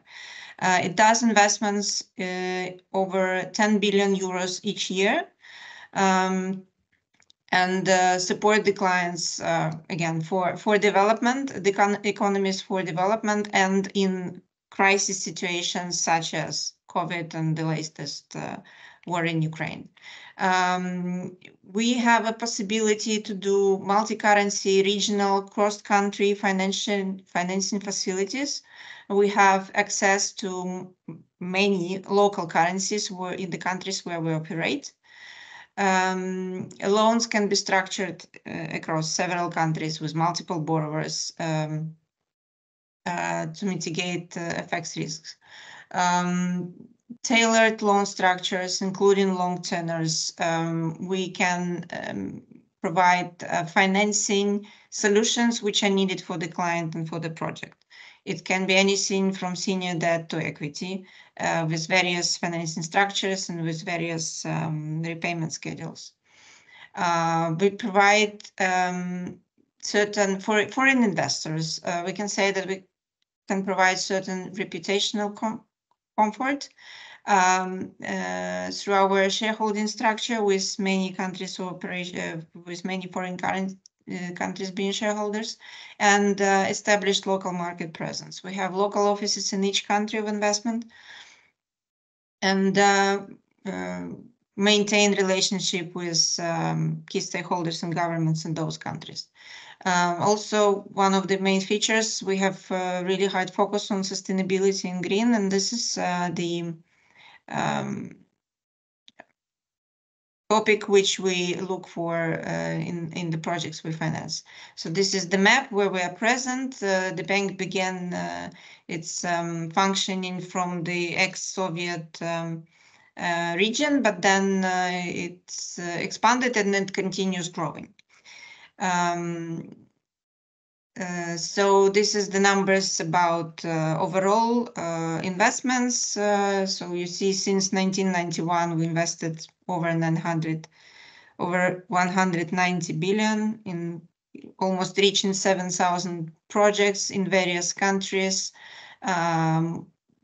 Debt, equity, guarantee structure, mostly private investments, but also sovereign as well.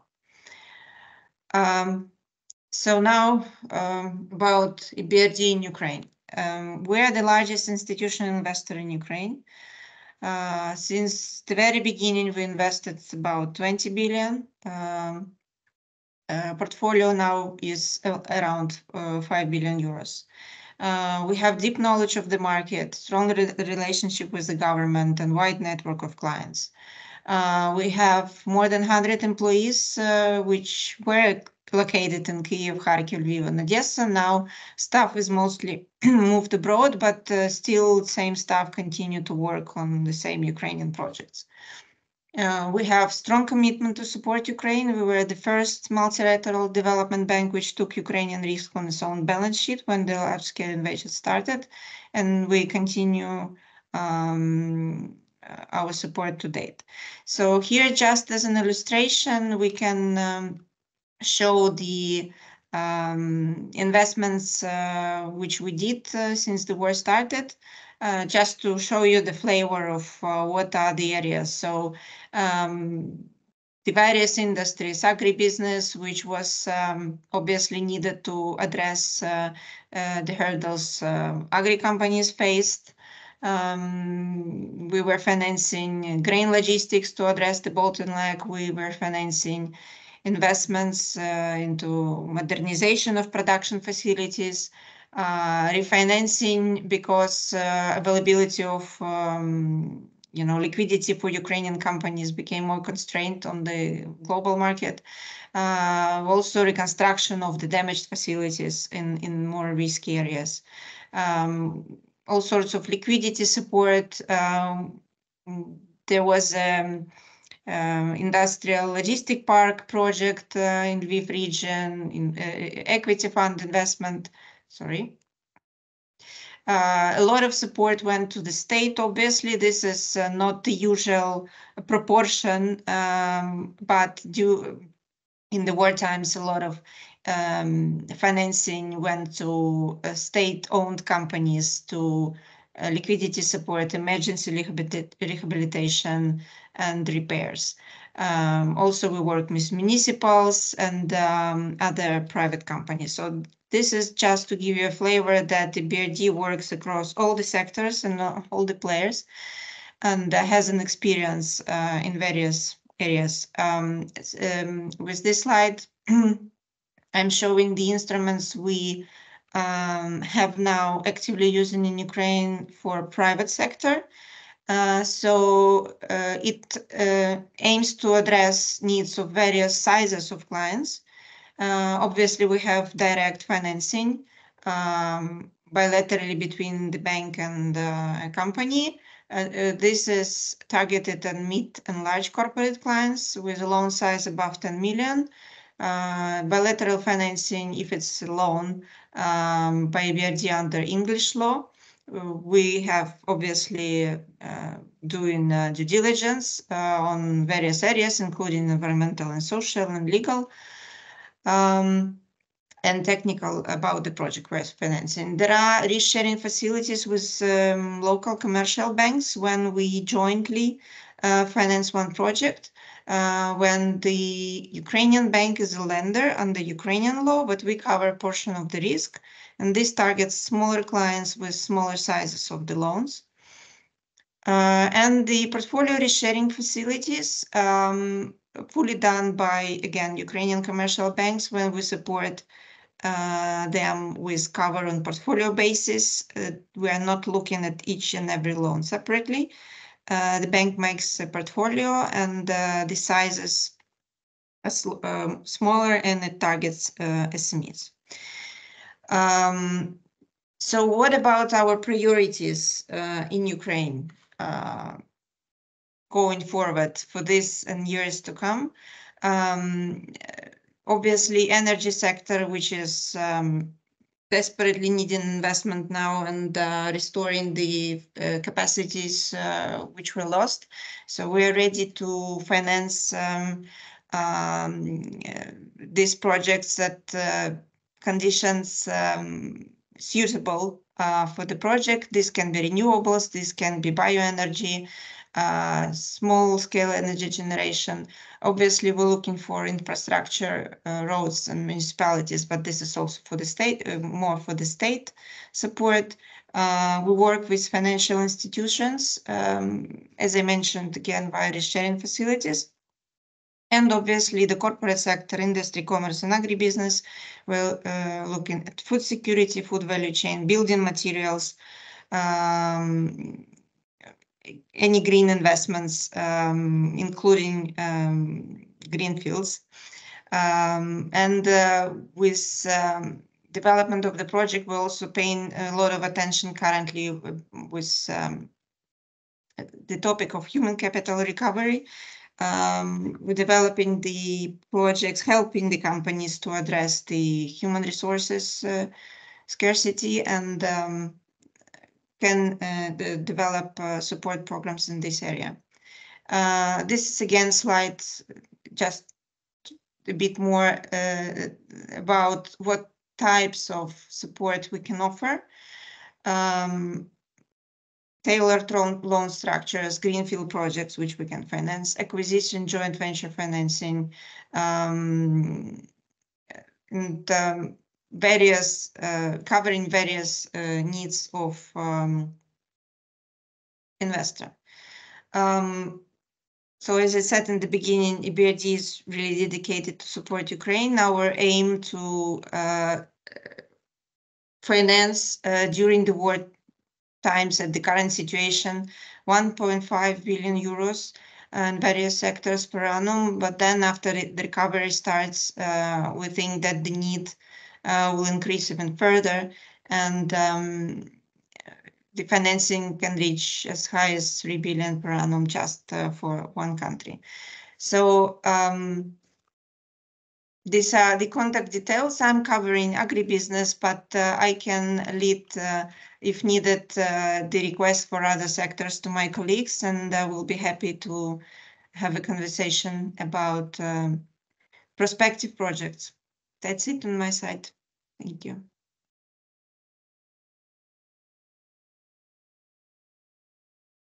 Thank you. Thank you so much for your presentation, Anna. I don't believe we have any specific questions, but as I mentioned before, anyone who is interested in any specific questions to Anna, please either put it here or we'll be able to follow up with a direct contact to Anna directly. Thank you very much for your time. Thank you. Next in our queue, we have Honorable Wayne Easter. He's the president of Razom Investment Canada. And Mr. Easter will share his inspiring story of starting a business in Ukraine during the wartime and how he tackled the challenges along the road to success. Get ready to hear the story of the resilience, determination that sure will leave you motivated. And just from my own perspective, we are very happy to work with Mr. Easter, and throughout the conferences and opportunities we created, this is one of those examples that we will keep putting as the success story. So thank you again for your time and dedication to Ukraine. Over to you, Mr. Easter. Thank you, Mark. To try and okay. To try and pick up some time, go to slide 3, and I'll explain Razom in a moment. Back to I think you're one ahead of me. Go back one. Okay. Do you have vision and mission there? Anyway, never mind. We'll start where we're at. Basically, I'll explain Razom in a moment, the company, but our vision in the beginning was to become a leading advocate for Ukraine redevelopment and facilitate the transfer of Canadian technology and know-how to Ukraine. But also, as we got on the ground in Ukraine, we invited a couple of Ukrainians over here to see how we operate, to see manufacturing operations, the industrial sector, the farming sector, farming equipment, because we are involved in farming in Ukraine. Our mission, just to keep it simple, is really to build a greater economy between both our countries, and I think the key point was made by the Prime Minister of Ukraine at the Build Back Better conference in Toronto, in which he said, and I want to emphasize this, the economic front is as important as the military front for Ukraine, and you need to be there to invest now. That was in November 2022.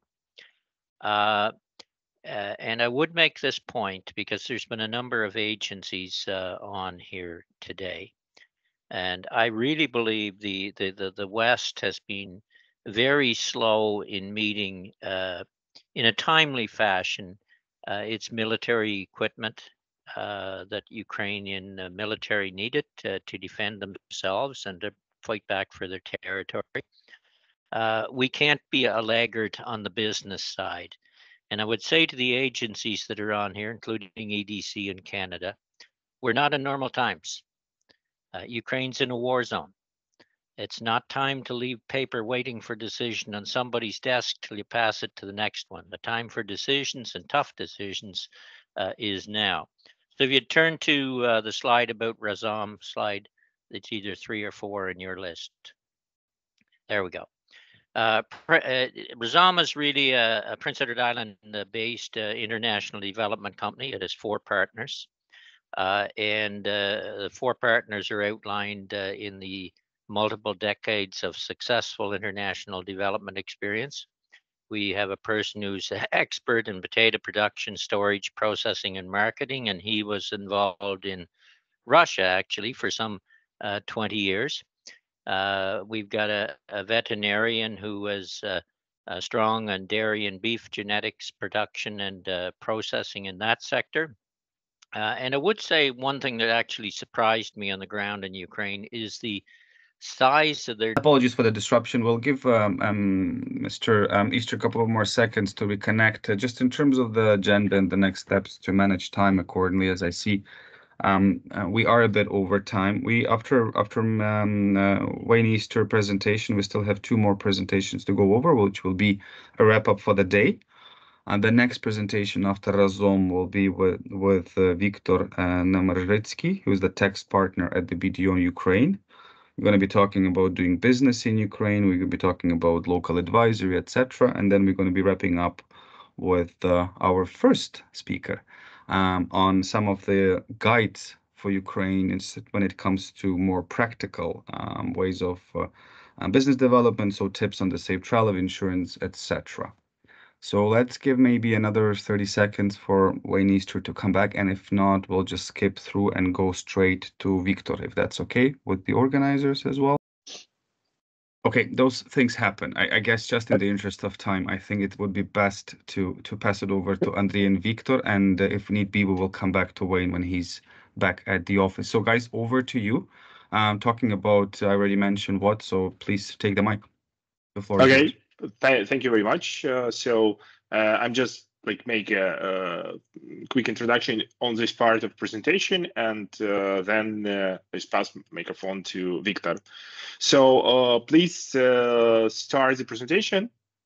The first slide. So you see, our part is about doing business in Ukraine in many ways, and our role as a local partner is probably not only ours, but like local partner, its importance and a potential effect on your business. So since February and start of this part of Ukrainian-Russian war, over 2,600 companies has been established by foreigners from 100 countries. So lots of people investing here. There's probably just establishing, but we know lots of companies who really invest in our country or interested in that. It's just a very, very short slide. The most rapidly growing industries in Ukraine. There's many of them we already discussed during this presentation. It's for sure Meditech. Lots of Ukrainian startups, some well-known, some very silent, but we know something about them and probably can help here.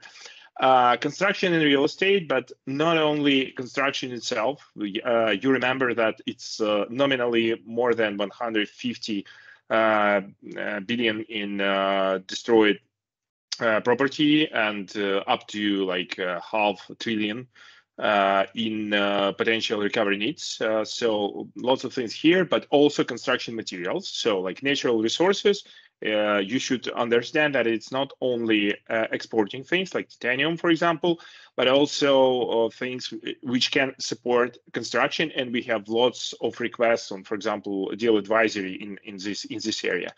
Energy, definitely, including renewables. This decentralization of our energy system is a key. Agriculture, as usual. As I said before, we already on pre-war, almost pre-war level of agri-expert. So despite mines, despite all the shellings, our people from agriculture doing their job. And also we are in the middle of land reform, which already allowed legal entities, but unfortunately not foreign one, to purchase Ukrainian land. But we believe that it's an intermediate step for the further liberalization. IT, as usual, our IT guys, they are working from everywhere. We have a number of very successful product companies in IT, but also Ukraine is well known with its outsourcing. And I believe that it's very, very good thing in terms of taxes, and Victor tell about that. And logistics, as usual, because now it's really transforming, because Ukraine probably won't be in the center between like Russia and Europe, because I believe that Russian border would be closed for many, many years. But logistics is still actual. For example, river logistics to Romania, that's lots of logistics connected with trains, with cars, and so on. So it's very important here. So it's not everything, but at a matter of time, just be focused on these areas. And we believe that probably we need like to make some additional discussion on exact companies, exact industries. But let's start with this. Please, next slide. And I would like to ask Victor to join here, because it's like taxes, which is very, very important in doing business here. Okay, hello everyone. Ukrainian tax system is quite simple, let me say, comparing to Western European, US or Canadian systems. Tax rates, corporate tax rate is also not high. Personal taxes are times lower than in other countries. From that perspective, Ukraine is very preferential for doing business, for paying contractors and so on. Interesting point about free trade agreement, which came into effect recently, like 2 months ago, and it effectively removes import duty, which is normally up to 10% for most of imports from Canada, and therefore removes like most obstacle in that respect. Despite this simplicity of Ukrainian tax system, in addition to that, Ukraine proposed a few tax preferential regimes. Next slide, please, which are one of the prospering IT system in Ukraine and for prospering agricultural business in Ukraine. And the first special tax regime is so-called turnover tax for private entrepreneurs. And as an effect, absolute majority of Ukrainian IT professionals are engaged as private entrepreneurs, either on local contracts or from abroad. And they just paid 5% tax on that. And you can compare to 20, 30, 40% tax rates in other countries. And it's not surprising that Ukrainian IT sector is booming as a result for the last 10 years at least. And for example, Grammarly, all of us know Grammarly. It is from Ukraine, and the absolute majority of their team is sitting in Ukraine. As an example of business that developed mostly thanks to this tax exemption, because clients come for that tax exemption and businesses develop it. Next tax privilege is for agricultural businesses that can pay only very low tax instead of regular 15% corporate income tax. And again, it's very interesting and very tax efficient, and therefore it's another reason for agricultural businesses in Ukraine prospering. Next slide, please. And the gem of Ukrainian tax system is so-called DSCT tax and legal regime for IT businesses, which is the next step for stimulating and developing IT businesses in Ukraine. In short terms, it provides this 5% taxation to their teams, very low social security contributions, just $44 per month approximately. And on top of that, it proposes election for 9% exit capital tax instead of regular income tax. Also, in addition to these tax exemptions, such regime provides for possibility to use some common law rules in Ukrainian contracts, for example, non-compete, confidentiality, and so on and so on. As a result, more than 1,000 IT companies joined this regime and are happy residents of DSCT. And it is believed that this regime, which is existing for 2 years, is giving another boost for Ukrainian IT sector. And it is also available for startups, as it is shown on the right side of the of my slide. And generally, that's all about Ukrainian tax system in very short slides. And if any questions, please let me know. We are advising on that. We have many Ukrainian IT companies among our accounting, advisory, and services clients, and we would be happy to assist in that. Thank you, Victor. Yeah, thank you very much. So we are moving forward. We understand that we are out of time. So please, then next slide. Victor, that's your part as well, so you can finish here. Of course, just forgot about this slide. Here's the comparative slide for the last comparing tax costs for IT businesses based on these assumptions in different countries. It's Ukraine, DSCT, India, Kazakhstan, US, Delaware, Georgia, Poland, and so on. And as you can see, Ukraine is times lower to too many popular jurisdictions, slightly lower than, for example, India, which is believed the cheapest one. Therefore, it's another example, another calculation how beneficial is this regime from the tax perspective. And this is all. Right, great. So I think that it's very helpful table. So now we are moving to role of BDO and Canadian-Ukraine Chamber of Commerce. Please come to the next slide. So it's a bit about us. So BDO is a large global network. We are 14 billion in revenues and growing fast, like plus 10% for the last year. It's about 13 billion euro. More than half in Americas, like third in EMEA and rest in Asia Pacific.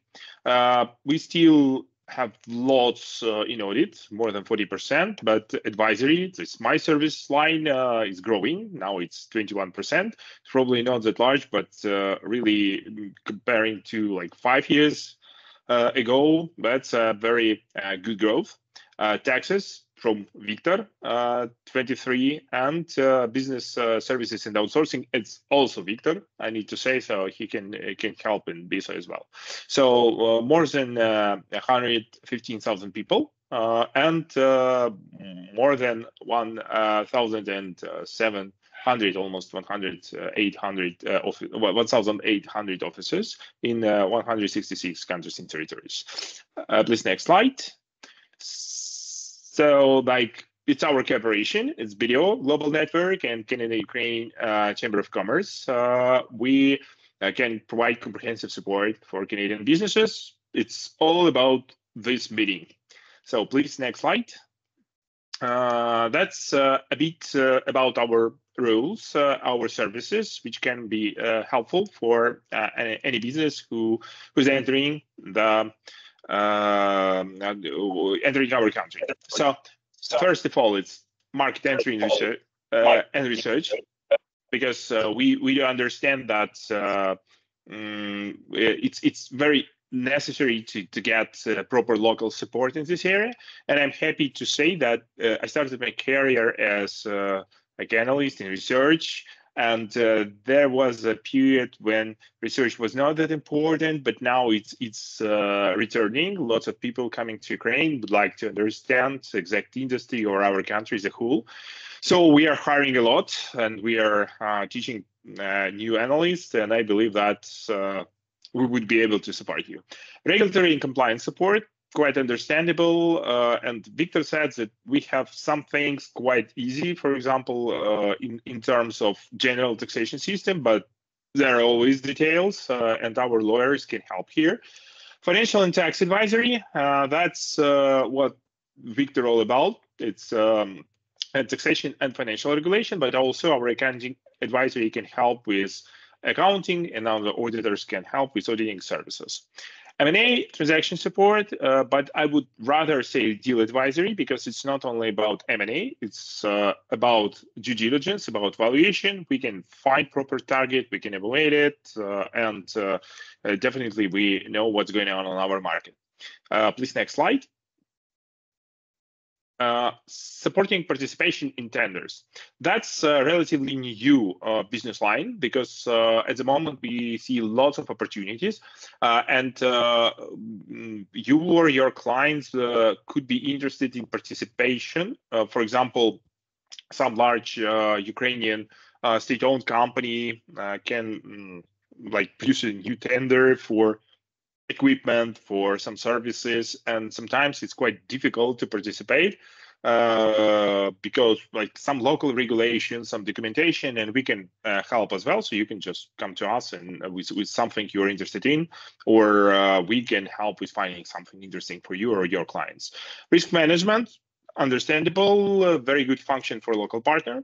Networking and connection, definitely we can be useful in finding some contacts, helping you either on business or public level, because we do have lots of connections here, working with all the ministries, lots of large companies as an auditor, as a consultant, and so on. And definitely my favorite analytics on culture and business practice insights. So that could be either report, or that could be investigation for you in some practice, some business culture. So ask us any questions, we would be here to help.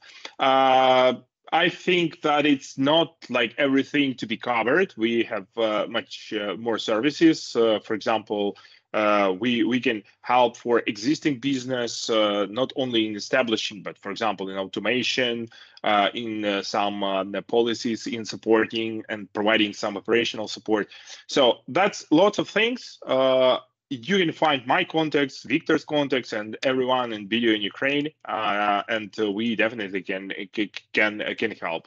Vitaly Strukov also presented, so deal advisory's M&A part is full, his part.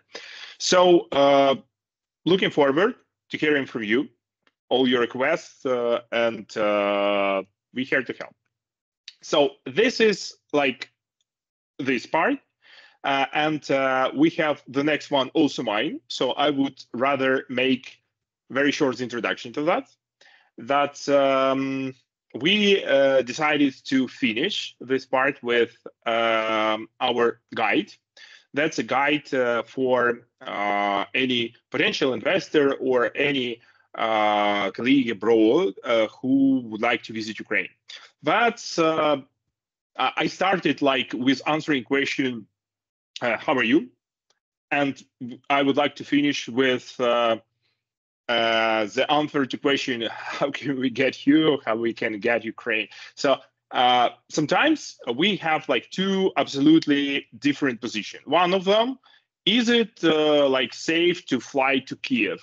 So that means that the person who asked that do not understand current reality. It's fine. We are here to help as well. But well, you know, I think that all of you know that it's no flights, unfortunately. Or that could be absolutely different and very strong questions. For example, is it safe to come to Kiev, for example? Are there lots of military posts who can like stop me? And do people like foreigners, for example? Probably they're too cautious. Can we call someone and establish a meeting, or it's very dangerous? And questions like that. So it's absolutely fine. We understand that people sometimes do not see the reality, and we would like to concentrate on a practical guide, how to how to live here, and everything necessary for your safety. I would like to ask my colleagues to put a link for the full guide, but here it's like a short summary here. So first of all, as I said, it's our guide. So you see it's through Biden and Ukrzaliznytsia, trains, so everything you will see in case you're going to Ukraine. So if Biden managed, you will manage as well. It's absolutely sure. So first of all, Ukrainian border. The good news that a major part of Western citizens would be able to visit Ukraine without visas, but definitely need to check. So usually it's a valid passport.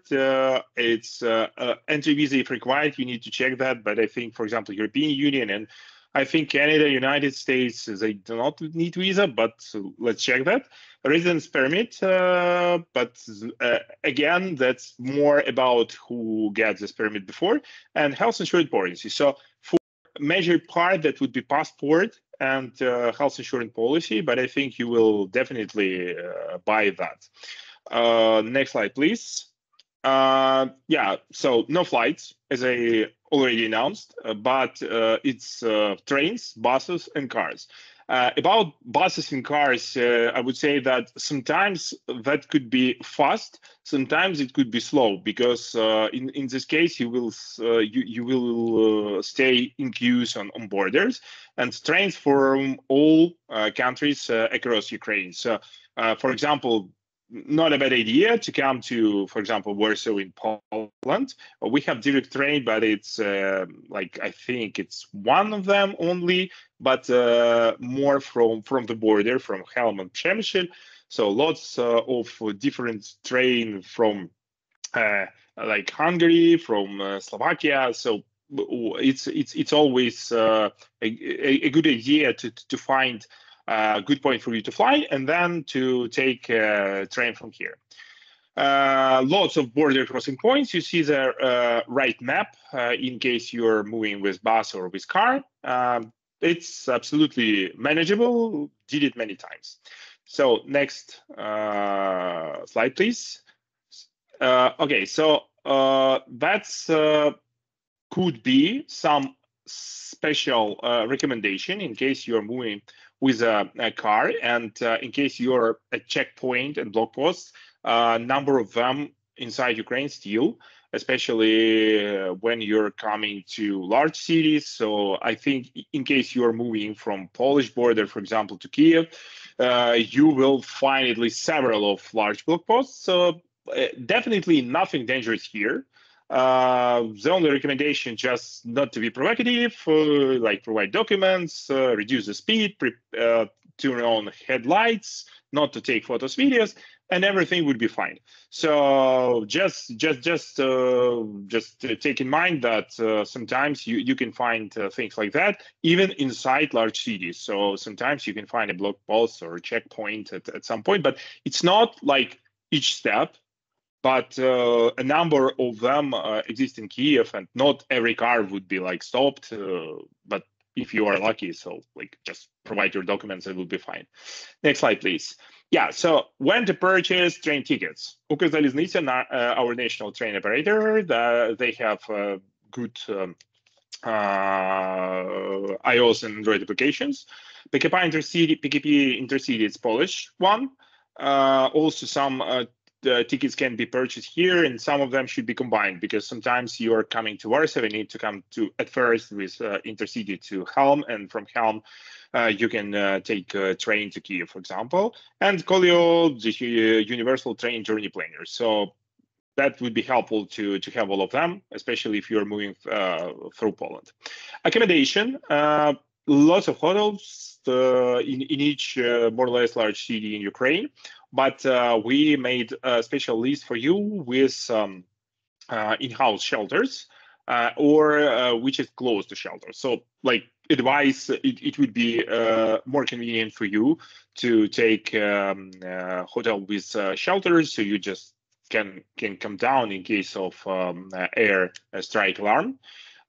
So that's more or less relevant for all the cities, but we still do not recommend to come to Odessa and Kharkiv, despite, well, they more or less fine, but still it's much more dangerous, especially Kharkiv at the moment. So just understand what you're doing if you're going there. So map of shelters, it's not like map of shelters, it's a map of this careful map. So I mean all the hours when you can't come to the street. It's not like you will be killed on the place, but you can be fined, and you definitely would be in attention of soldiers and police. So it's just quite not recommended to be on the streets during these hours. Like, on my opinion, for me, it's absolutely not a problem because I have like 3 small kids and all the time I'm sleeping, so I do not know the current schedule. This is never be on the street during these night hours. Next slide, please. Yeah, so city transportation, more or less the same as usual. It's public transport, buses, and metro. In Kiev and Kharkiv, Dnipro metro is working as a shelter as well. So you can come to subway in case there is air alarm, and usually it's free of charge to come to subway during the alarms. And that could be some specialties. For example, in Kiev, we have a part of subway is not underground, but it's on the ground. And this part, which is on the ground, is halted during air strike alarms. So that could be sometimes not a good idea to take metro. And well, that in this case, you can take a taxi. Next slide, please. Yeah, so insurance, number of companies providing insurance in Ukraine. Pizul, Aranta, it's our national one. Innovative Insurance Capital, Ridna, that's all Ukrainian companies. I think it's not a bad idea to take insurance from Ukrainian company because it could be like many times less than foreign companies who can like leverage potential dangers. So that's very small amounts of money. Like that could be something like 2, 3, 5 euro per day. And you can have nice coverage comparing to other touristic one. Yeah, useful resources. It's our applications, Kyiv Digital. That's for Kyiv residents, but could be useful for you as well because lots of things digitalized in Kyiv. You can buy tickets for any transport. You can park here and find parking slots. You can get signals on fire alarm before you can hear them on the street. So lots of services. So almost everything in Kyiv can be found in Kyiv Digital. Air Alarm, that's the application by Ajax Systems, one of very well-known Ukrainian product company, security systems. Good one. Have a map on air alarm. You can like even find out what is the reason for that, where the air alarm is already sounding. So just specialized software for that. And Flixbus, probably you know the services. They work in Ukraine and provide lots of roads on buses across Ukraine and also abroad. Next. Yeah, and like last but not the least, it's our guide itself. Asked to provide it, and you can find it in the chat, but also that's a link in presentation. So that's last slide of this presentation, and it's formal invitation to like all of you who is not in Ukraine at the moment. We looking forward to see you here. Thank you, colleagues. That's it from my side. Andrii, thank you very much. Дуже дякую. A very informative session, very interesting material and content, very useful and practical. So appreciate that. With this, we are having back Honorable Wayne Easter to wrap up today's day with very exciting conversation about his journey and how he can validate the practicality of everything that has been said. So even though we had some technical difficulties, we were happy to welcome back Wayne Easter with his continuation of his speech. And over to you, Mr. Easter. With this, I also would like to apologize. But my colleagues will be taking over, so I'll be off camera, and I would like to wish everybody a great day. Thank you so much. Yeah. Wayne, over to you. All right. Thank you very much, Mark. And we got a connection to Kiev, obviously. The lights went out here in PEI, what happened. So, and our generators obviously don't kick in as quick. I can vouch for everything the last speaker said on trains getting into. I've been there, I think 4 times. My partner's been there. 5, and another partner's been there once. It's not a pleasant train ride from Warsaw, but everything works well and the connections are made. Turn to slide 4 again, and we'll start there in order to save time. I had if somebody could go through there. Next one. No. No. They must be mixed up on your end. Can you back up a little? We'll see if we can come to about Razom. There, one ahead now. There. I was mentioning that our partners had expertise in potatoes, dairy and beef genetics, also aquaculture genetics and production. And there's a real opportunity in Ukraine for aquaculture, shellfish farming.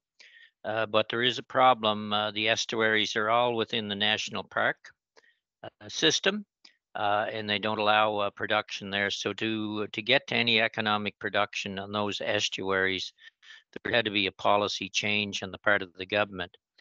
I had mentioned earlier about a huge dairy industry. We really believe that there's an opportunity for a lot of beef production. You could breed the bottom 1/3 of the dairy industry to beef and establish a strong beef industry in Ukraine. There's lots of land base for the hay and the utilizing the manure and cash crop production and so on. One of our partners has considerable experience in commodity trading and the aerospace development, and that's important for doing business in a global sense.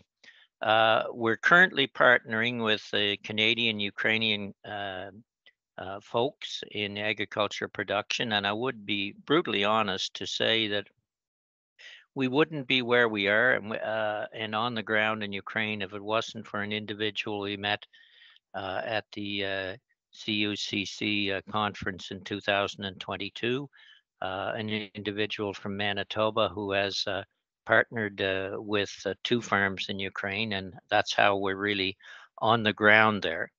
We had a crop in last year. We had a very successful potato production, as good as the best production on PEI, and we didn't use irrigation.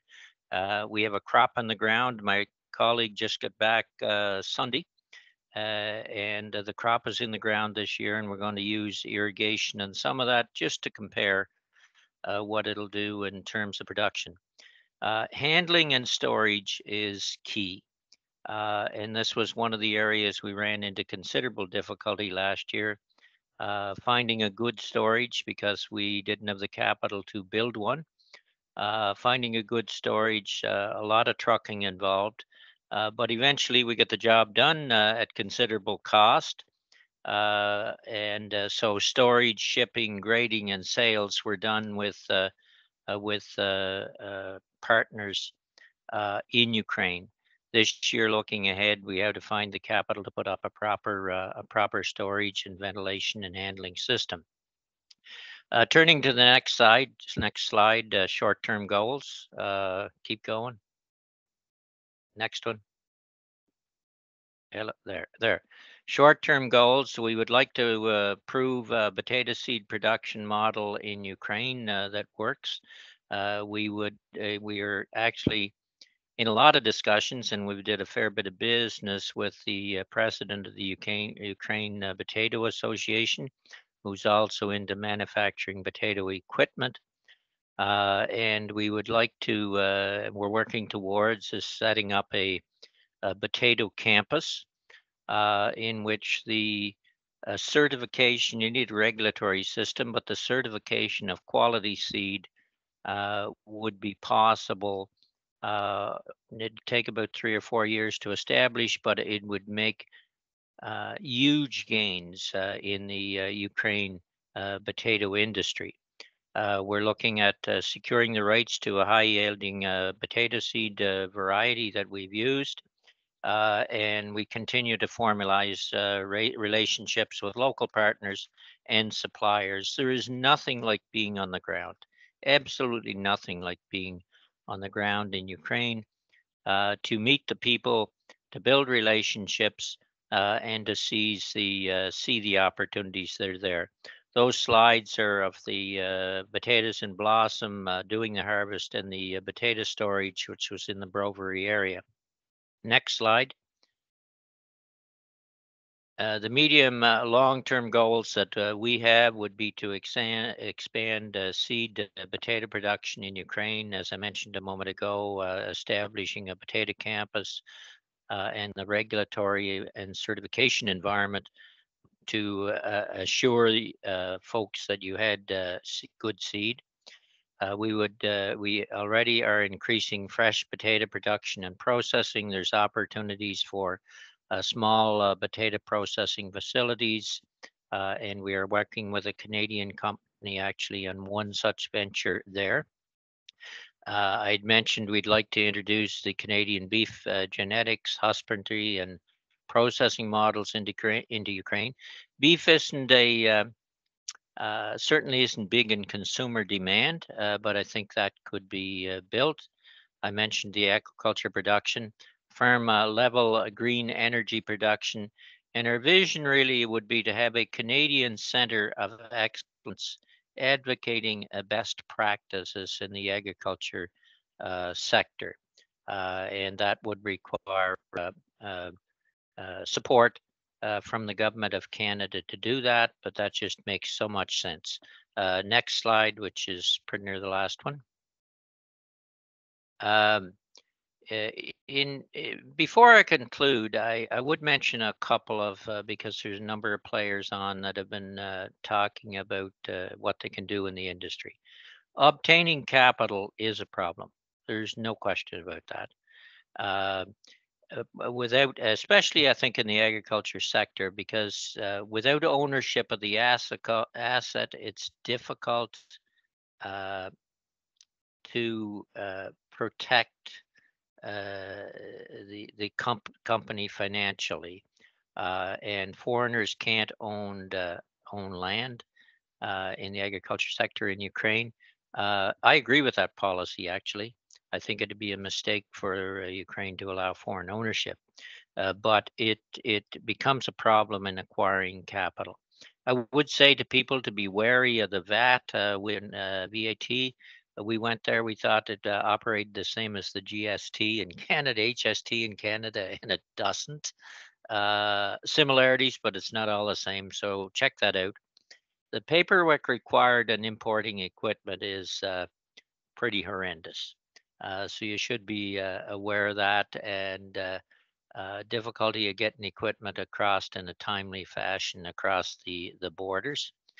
But I do believe Canada has a significant role to play given our large Ukrainian diaspora. Razom, our company, is on the ground, and we're tangibly demonstrating our commitment to the Rebuild Ukraine effort, and that is appreciated on the ground. When my partner went over this year, one of the guys in the farm said, "Oh, we're here to plant potatoes again. Great." And they like to see that. It gives people joy in the area to see proper production methods, and economy coming in. We've, as I said, had terrific results so far in the seed potato production, 3 times the yield that Ukrainians were getting in this particular area using our methods. And we need to seek support from many partners to realize our vision for Ukrainian development. The slide at the bottom is presenting a PEI flag to the mayor of Slavutic. And that is an area that there's real opportunities in. A lot of industrial buildings sit empty, good farmland in the area, and we're partnering with the guy in that area on potato production. He also manufactures potato equipment. So I think the opportunities are really endless, but you need to be there to make those connections, and it's appreciated by MPs we've met, by people on the ground, that you're actually on the ground here. You're not just talking about us, but you're on the ground doing tangible work and increasing their economy. And I go to the last slide for one last thought. This is a picture, I think, partly for people that haven't been to Ukraine. They watch TV, they see the war, they hear about the missiles. This is a picture of downtown Kiev. And if you're on the street in Kiev, you'd think you're in downtown Toronto. Air alert may have just went off not long ago before that or shortly after. But life goes on. You're in a grocery store and the lights go out. People don't bat an eye because life goes on. We have to be there to support these people, not only militarily, but on the business side. And I just don't think we're there to the extent we should be.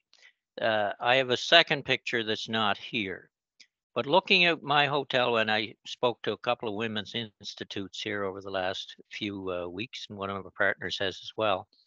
And it's a slide looking out the hotel window, and you see 3 big building cranes. That's in Kiev. They're not rebuilding what was damaged by a missile.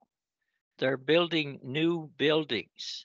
So it shows the economy continues to go on. So I'll conclude with the point the Prime Minister spoke when he spoke in 2022. The economic front is as important as the military front, and we need Canadians there now to invest. So with that, I'll conclude. Thank you very much, and all the best. Wayne, thank you very much. That was the best closing I've heard in a long time. And you're not even Ukrainian diaspora in Canada. You're Canadian as they come. Thank you. Thank you, Mr. Easter. It was really inspiring. It was a great last presentation. And that concludes our webinar today. Thank you so much for everyone for joining us today. And we hope to see you at our next events, especially the Rebuild Ukraine conference in December. And thank you very much to BDO team for organization of this event. Thank you. Thank you.